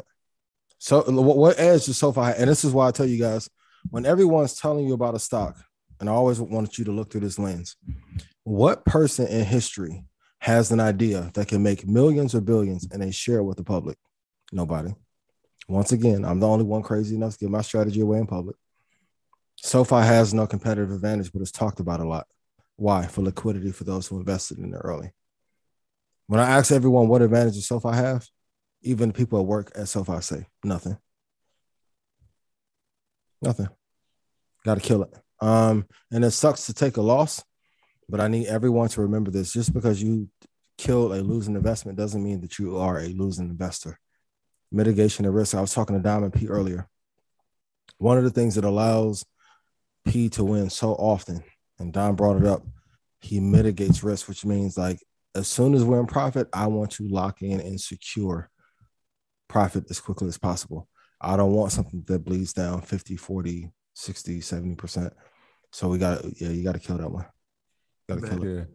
They're taking a hit. I know that they're big in the student loan business of refinancing people's loans, but if people are not paying student loans, that's obviously going to take a dent in your business. And every time that we think the moratorium is going to come to an end, we extend it. It never does. That promise is the promise, baby. I'm going to take you on vacation, quit cheating, and I'm going to act right. Ladies, you know it's BS. If they wanted to give you a reprieve on the student loans, they would just do it. Although in 6 months, I'm going to knock off 10,000 more. No, not going to happen. So on a student loan end, that's going to cause one of our biggest crashes. And if that bubble pops in 26, we will relive the Great Depression in 27. It's only so long we can kick that can down the road. $1 trillion. 37 trillion. How? Yeah. Dramatic.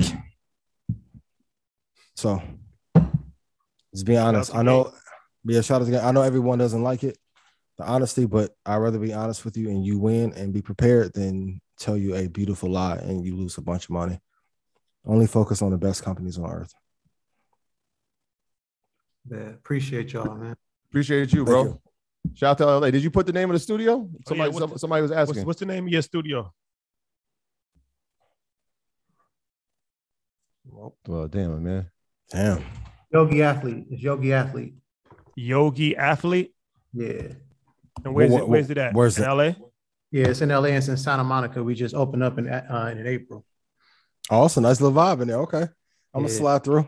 Yeah. And then we just got a nonprofit too. So we work with South LA. I'm born and raised in South LA. So our nonprofit is eatmovemeditate.org. So that's dope. Let's link when I'm out there. Definitely. Most definitely. Thank you. If you're in Southern California, patronize the business. Very important. Absolutely. Got you. I'm looking it up right now, boss. Appreciate you. Thank you. Thank you. All right, Janet. How little? Unmute yourself, please. Hello, can anyone hear me? Yes, how are you? Yes, sir. Yeah, I'm doing well. My name is Jahad Little. I just want to throw it out there. I'm from Baltimore, Maryland, and grew up in Cherry Hill, if people are aware of that. Oh, wow. Yes. And I'm also a cybersecurity technologist practitioner, just throwing it out there as well. But anyway, I had a question about crypto. Bitcoin or other crypto doesn't seem to be a great hedge within the stock market during these times. Mm-hmm. What is the correlation between the Bitcoin and Ethereum dropping with the stock market? Yes. That there is no such thing as decentralization. They use the people to believe in that lie, and all the major hedge funds own the majority shares of all crypto. That's the correlation. Yeah, I know. Yeah. I know. Yeah. So how to offset it? You can look at commodities. And I want you guys to remember this. Any competitive advantage that a person truly has. Like, you notice Buffett never tells you when he's going to buy, like Chevron. He took a big oil position, right? The people who are truly winning, they're not going to tell you. And as much as I love a couple of people that are waving a Bitcoin flag, they're doing it because they're heavily invested in it. And they're using the we the people thing against the machine while they work for the machine. Same with rap. There are a lot of independent artists that are signed to labels that are saying, screw the labels, we need to do this. And I'm seeing a lot of assets of reliability stuff pop up in other rappers' comments, right? While being tied to a label. Like, no. So if they're trying to get the people to pump up the position so that they can then get payouts for traders and then themselves. I've always said this, the correlation between crypto, if we scream about it too much, they're going to come take it over. And they did. Real wealth requires silence and systems. Why wasn't anyone screaming this in 2014 or 2010? There's a reason why. So by the time it gets to the public, it's already stepped on. Since you're from Cherry Hill. and one last question. That was within the guidelines. It was accepted. They said also, is nickel a great future investment for the long term? I was looking at the Runner Blade, the movie. They was speaking about material like nickel and everything else on that movie, and I was just wondering, is nickel will be a great investment for the EV space? Depends on what. Well, short answer, yes. The long answer depends on what price you acquire it. Okay. Just to jump in now, I wouldn't. But if you can get it at a great price, yes, absolutely. Absolutely. Yeah, I was in I invested in nickel in 2009. I don't know, at that time we were just on this movement. I think Rob Kiyosaki had a seminar in New York City. He was just telling us like nickel. And I'm like, shit, man, we got to invest in nickel. It was like trading like $15.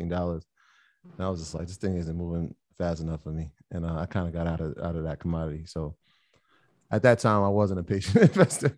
Yeah, it's a slow moving burn. Yeah, it's slow. It's real slow. But you gotta go those experiences to season yourself in this space. So in the movie Blade Runner, they touched on some points about about those materials, and also how the future going to look in kind of like conspiracy. And I was like, wow, I see how things transition watching that movie, and they mentioned those type of materials. Blade Runner 2049. You're on to something, because all of it is foreshadowing for what is going to happen. And by me studying the cybersecurity space and been in the within the business for 18 years, I see a lot. And you can see the trends. Yes. What would be one of the best companies to look at in the industry that you're in? Definitely, once everything gets situated, Accenture, CrowdStrike. Yeah. The reason why I said Accenture, because they're a global consulting company, and they are, into the space, heavy into different sections. CrowdStrike. It's that's the only two I know for sure. Everything else is like competition. Oh, Palo Alto. Palo Alto is hitting real big because it's part of the new generation of like firewall and IDS and IPS. IDS is intrusion detection. IPS is intrusion protection systems, and they kind of tied in with the cloud space. Yeah. So within that cloud space, they can kind of protect, try to create some algorithms or some type of protection around AWS cloud or Google cloud and things of that nature, so that systems could be well protected. Oh, and also Zscaler. What's the number one threat to cybersecurity right now that you see? Say that one more time for me. What's the biggest threat that you see right now to cybersecurity? The biggest threat, well, social engineering. That's always be us, the people of giving out information and don't know how to handle their own systems. But outside of that, I see infiltrating in the cloud. It can vary. It can definitely vary. But definitely, I would say we are, as people, we are the biggest threat, because we just allowing ourselves to do whatever to the system and just giving out free information and just clicking. I notice a lot. It always be the threats within the organization that we just accept and click. So I say we are the biggest threat. Social engineering is the biggest threat, and it's not really a real thing to secure that piece at the moment until they start finding ways to how we authenticate, I guess, with our blood type or whatever. But that'll be something in the near future. I appreciate it. That was that, yo, and he gave y'all solid companies. Shout out to you, Jod. When we spoke about cybersecurity and they asked what companies, they're the same exact three you just said. The same exact three I said. CrowdStrike, and if you don't know the ticker, CRWD, Palo Alto, PANW, Zscaler, ZS. Those three are solid. Top three. Appreciate you, bro. Even still, I appreciate you. Jay, who we got? David, unmute yourself, please. Hello, guys. Can you hear me? Yes. How are you? What's going on? I'm good. How are y'all? I'm great, man. All right. Well, first of all, appreciate y'all, man, and for everything y'all do. I always got to tell you that. I'll try to make my question pretty quick because you guys basically answered a lot of it throughout today. But first of all, I wanted to shout out my little brother because I just put him on y'all and he's been on it like nonstop, watching every Market Mondays ever since the first one up, trying to catch up. But that got me into watching every single one back again and like taking notes and stuff. And I think it was on episode 20 that you recommended to, if you have like a large sum of money, to kind of wait until September. And I recommend people to go watch that one because it also talks about stock splits. You really get down into that. Thank you. I wanted to ask if I should wait until September or if I should take advantage of the prices of right now, how everything's going right now. Are you looking to invest a large amount of money? For me, it's large. Yeah, Oh, I have a little bit of a savings. Yes, that's the only thing that matters if it's large. Which ones are you looking at? Honestly, just Apple, Microsoft, Square, and Amazon and VOO. I'm kind of concentrate on that basically. Yeah, if Apple, so the first area I'm looking for Apple, if Apple goes to like 139, I will buy some there. The buy-in price that I'm really looking for Apple is 121.79. Not saying that we will get there, but if we get there, the rest of the market should probably be down at least 55% on average. I will look there. But if we make it through the summer, okay, and the bleeding stops, yeah, I will put the money in September, but definitely between 139 and 121 is where I'm looking to buy for sure on Apple. I mean, either way, I'm still following the blueprint. I'm still dollar cost averaging into all those. I just wanted to make sure because I didn't want to put a little too much now and then kind of miss the opportunity if the opportunity arose in September. You know how you spoke of. Yeah, the thing is though, I know, and that's why I tried to touch on earlier. I know it always feels like we're going to miss an opportunity.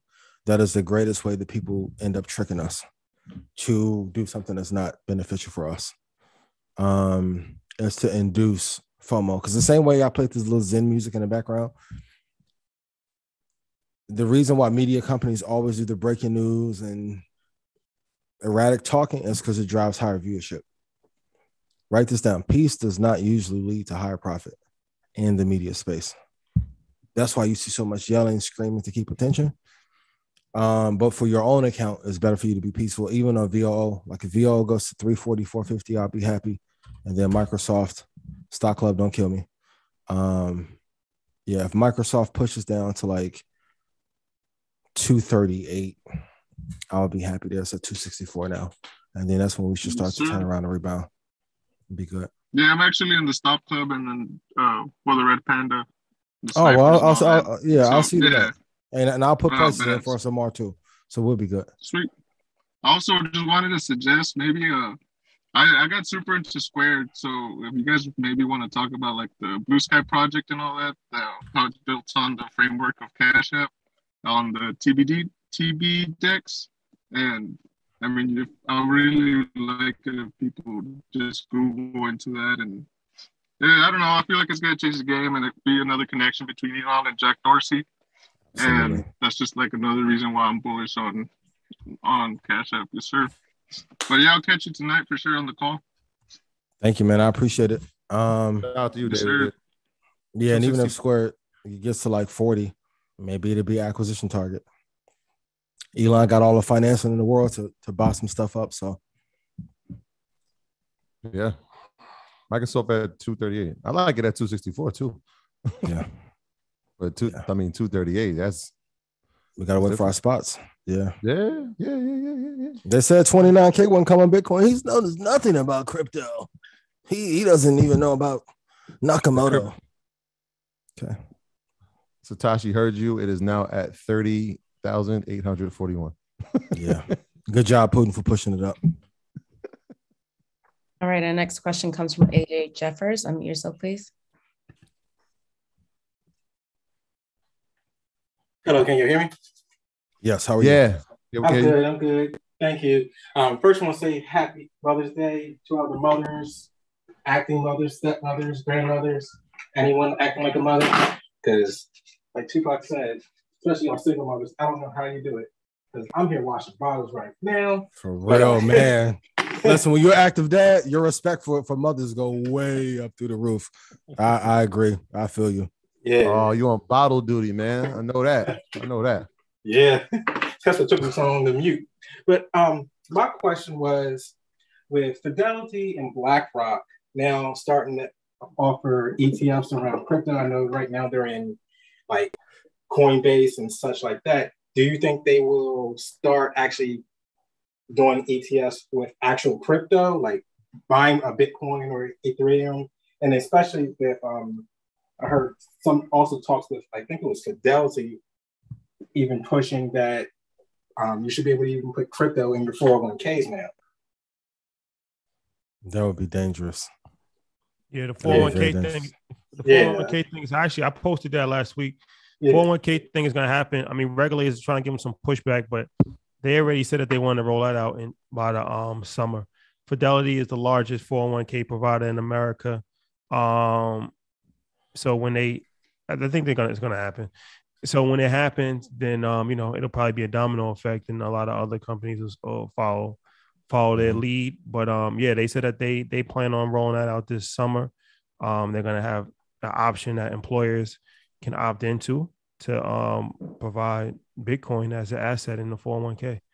So that's going to be interesting. Yeah, I think we spoke about that last year when we were talking about Fidelity trying to get Bitcoin or cryptocurrency ETFs, and how it's a 6 months process. And after the 6 months process, there'll be a decision. Well, that 6 months has passed and they have pushed it back another 6 months. And so we'll see. Everyone who's thinking, go ahead, Rashad. Yeah. So with your question, it doesn't necessarily, they can have it in a 401k without having an ETF. Mm-hmm. So the two are not directly related. BlackRock is working on an ETF, but Fidelity, that's the 401k. Yeah. So that's a different situation. Okay. They come out with the ETF. Would y'all invest in it or not? No. Okay. For the 401k, I want you guys to do a homework assignment right now and put it in chat. What is the average monthly drawdown of Bitcoin? Which is the safest out of most crypto? And based on that monthly drawdown, how many months would it take for your portfolio to potentially go to zero? That's why it's dangerous. Because let's say hypothetically, from 2022 through 2024, we are in a bear market, and we do something like 2000 to 2002. How long before your portfolio will go out of business? You have to know that. That's the reason why I say, if you know the number of trades, you can know what alpha you give, the beta, your Sortino, your risk to reward ratio, your profit factor.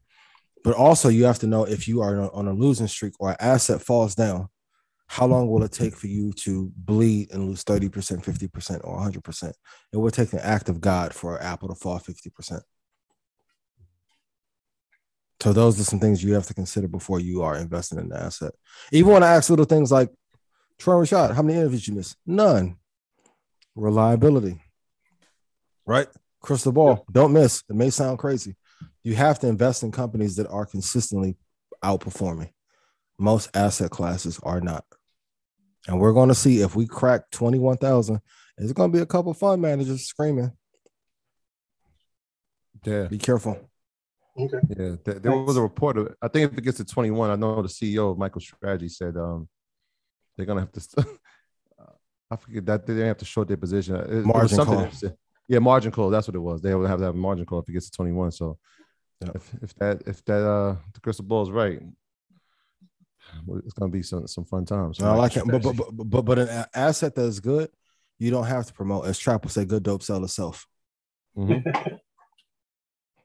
Like everybody's going on these long ass rants about why it's the future, and now all of a sudden they care about Bolivia and Brazil and what happens in Africa. And like, then why don't you make a payment rail system for Africa 3 years ago?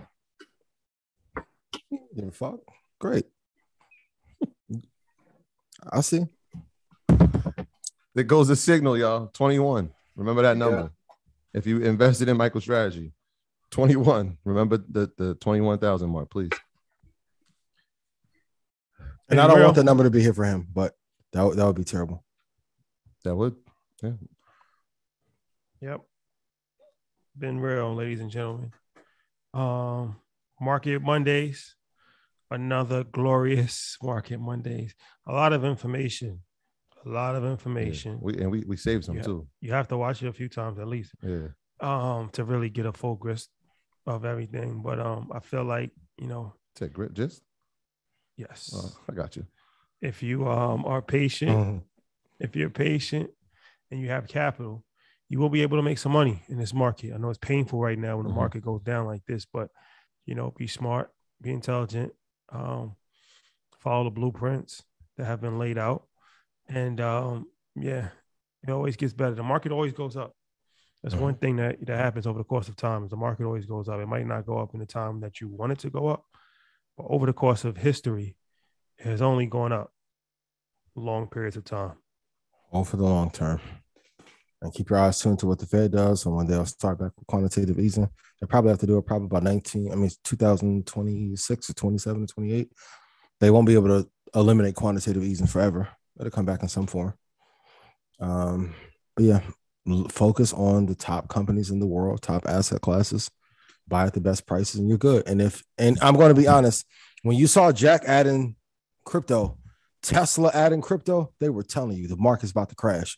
Now, all of them at PayPal Mafia who knows how to trade, we're telling you, hey, man, it's about to be effed up. Got to trade our way into profitability. If you do not know how to short-term invest, you are prey. No way around it. And guess what? The banks don't care. Hedge funds don't care. It is no one else's job but you to make you rich and your family rich. And men, listen up. Divorce rates go up, breakups go up in recessions. Boy, you want to be a king? Let that paper come through when everybody else struggling. You live like Eddie Murphy coming to America, be in a bathrobe, getting your teeth brushed. Job is to protect and provide. And rest in peace to Kevin Samuels. I do not want to leave that out. Rest in peace to Kevin Samuels. Okay, let's talk about this Kendrick Lamar. Rest in peace to him. And condolences to his family. Rest in peace to Kevin Samuels, for sure. Let's talk about this Kendrick Lamar situation. Let's talk about it. 9:30 last night. I just happened to be on Instagram. I'm usually not at that time. And Kendrick never posts. And I saw the message. And I what I witnessed was a written testimony, a beautiful piece of art that was put together. The first thing I did was I texted to Shotty. The next thing I did was text it to 19 Keys. They didn't call me back within 5 minutes. I started calling them like, did you see what I just sent you? Yeah. And they're like, nah. Then Keys like, I'm a minute in. I got to call you back. It is, Kendrick is special, man. Kendrick Duckworth is special. He, last night, what I took from the piece of art that he put out, The Heart Part 5, was the level of brilliance is just at a different like frequency, man. Like, I feel like for the past year or so, we've been, in the words of my brother 19 Keys, we've had music that was low frequency. And so when art that comes out like that hits us, it reminds us like, oh, he's talking about something. He's done it in a masterful way. And he's, in his words, he's like, look, he's solidified himself as one of the GOATs, if not the GOAT. He's positioned himself. Now, the only knock against him is obviously he puts out every 4 years. But if it takes that much time to put out an effort like he did last night, I can almost be okay with it. Now, the interesting part is that the interesting part is that this is his last effort with TDE, which we'll see. It may speed up that time, that creative process. But last night, that video, if y'all haven't watched it, go check it out. It's on Tidal, it's on YouTube, it's on whatever y'all watch videos on, it's there. I think one of the most important records I've heard, probably since, I'm gonna go 444, the entire album. Just, I mean, from verse 1 to verse 3, the tribute to Nip. Obviously, we got Nip up tonight. Yeah. The face changes, the way that the words like kind of assimilated with the faces that were changing. I was blown away. I told you, a written testimony last night is what we witnessed. I can't wait for Thursday evening when the new album comes out. Kendrick Duckworth, put his name right where it needs to be. Legend. Top five. Go ahead. Shout out to Kung Fu Kenny, man. One of the greatest. Very, very eclectic young man. And yeah, it was dope, man. Dope body of work that he put out. I need more excitement from you, man. Don't stop doing that. It was dope, man. I really like the Nipsey Hussle tribute a lot. That was very thoughtful, especially how he blended Kobe in there with that. You know, rest in peace to Kobe and Nip. Yeah. Yeah, man. Kendrick's one of the greatest of this generation for sure. Let's enjoy him while he's here. I wouldn't be surprised if he does one album on his own and leaves. Let's enjoy him while he's here. And another person that stays off social media and focuses on mastery of craft. Definitely. Yeah, definitely. And there was another piece of art that was put out last night, and me and Keys was just going back and forth. Kanye put out a Life for the Party, a video for that. And so again, it was with the face changes, but his were kind of like historical times in his life going back. But bigger than the video, and I tried to tell him, and he didn't catch it at first. I'm like, what he really did was just put out an ad for Yeezy Gap. Right. So if you look at the video, every time there's a picture, he has on a piece of merch from the new Balenciaga collaboration that's going to drop on the 25th.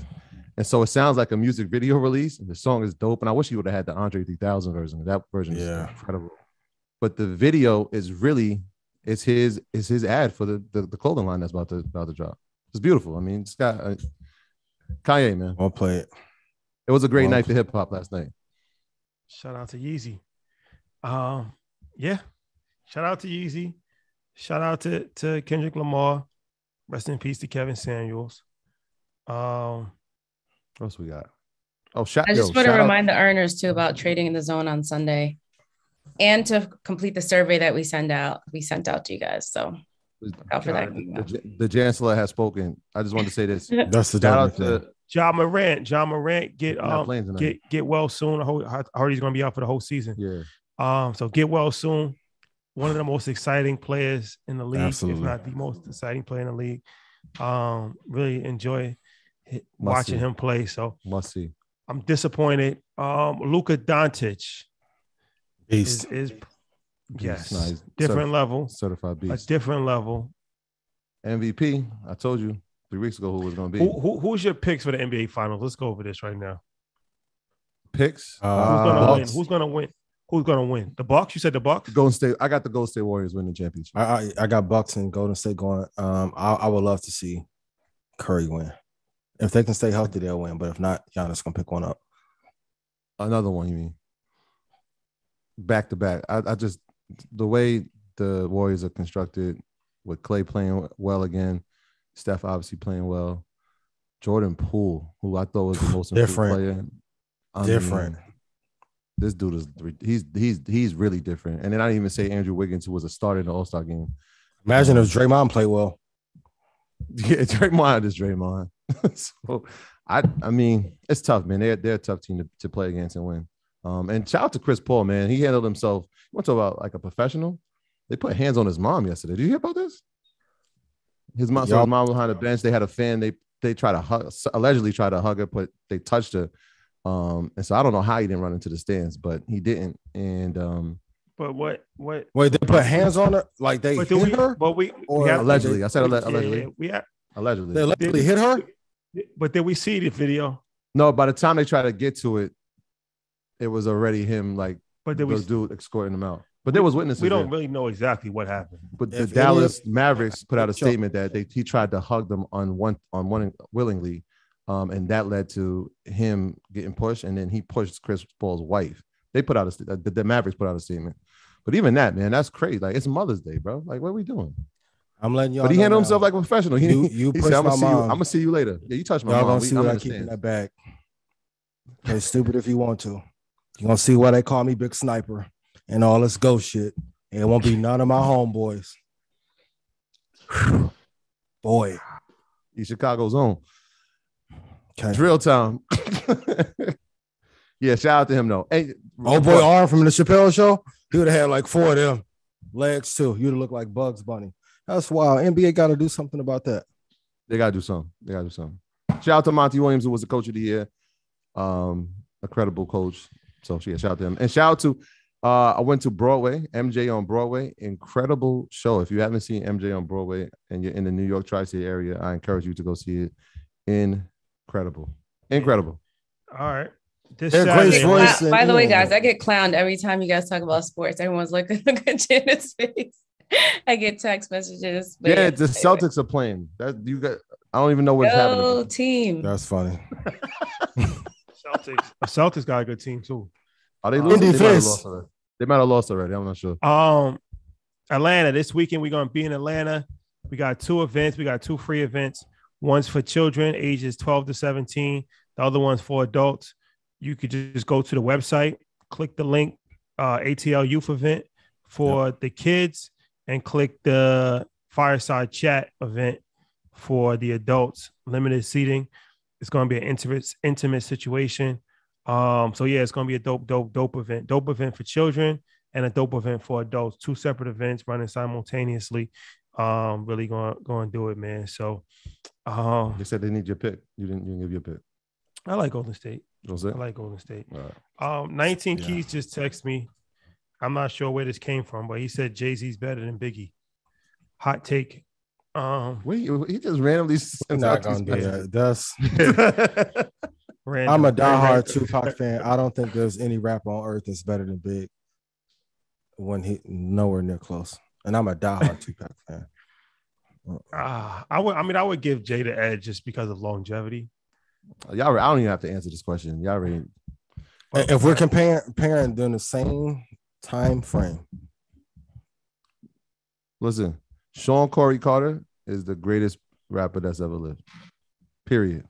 We gotta stop when that's on Brooklyn. That's on Best Style. Speaking of that, tomorrow, Lenny S. episode. Play, sir. Yes. Rock Nation. EYL collaboration. Shout out to my guy Lenny S. Very, very good dude. Super humble. We got his episode coming out on Earn Your Leisure. And shout out to my guy YG. Yep. 400. Yeah. Yes. Good dude. Assets over liabilities out right now and on YouTube on Wednesday. So yeah, shout out to everybody that checked out the Angela Yee episode last week. That was dope. Shout out to her. Yeah, YG's episode. That was a dope one. We didn't know what to expect, but we were pleasantly surprised. And like I said, we Pisces, so once we figured that out, it was smooth sailing from there. We'll tell you about the story behind the interview though. Yeah. Jizzle. Oh yeah, so it's a story. It's a story behind the story. LA May 14th, JP Morgan Chase event. Kudos to pull up on that. Yeah. Shout out to Nicole at Chase. Oh, congratulations. Shout out to the whole Chase team.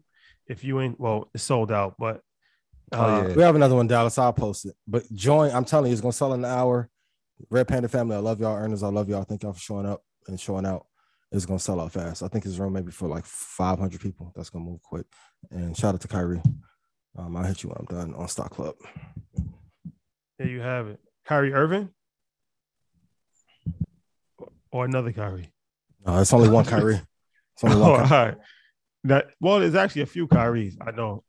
But I just know one. I know a few. Well, I know one. But shout out to Kyrie Irving. We need that high level conversation with 19 Keys. That's what absolutely. I wrote on 19 Keys post. I know they're friends.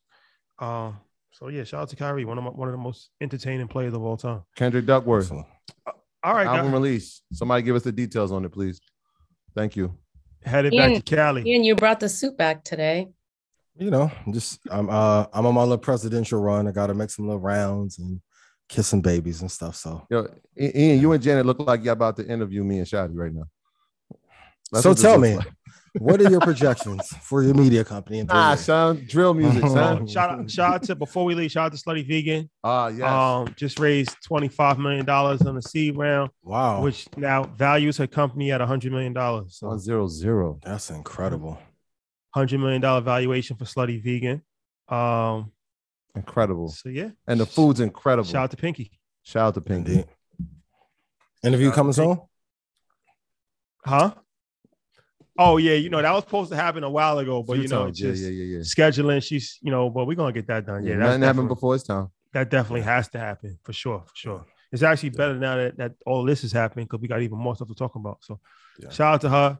$100 million valuation. Incredible. Big. In 4 years. Doing a thing. Yeah, Slutty Vegan. It's inspiring. Wow. Yeah. Heavy in the streets. So if Slutty worth 100, what the crystal ball worth?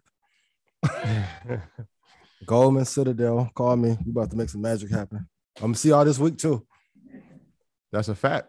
Oh that is a fact. That's also a fact. You know how that go. Yeah. Oh yeah. Maybe. The back outside tour. It's in full effect. Hey. Headed home. Yeah. All right, y'all. Again, be good to each other. Reach out, text somebody. And just be kind to each other, y'all. Be kind to each other and be kind to yourselves. Be kind to yourselves. Love is love. Y'all know that. Tell a friend to tell a friend. Market Monday is the biggest investment show in the world. NFTs headed to Instagram next week. We'll talk about that next week. That's a fact. Collapse coming.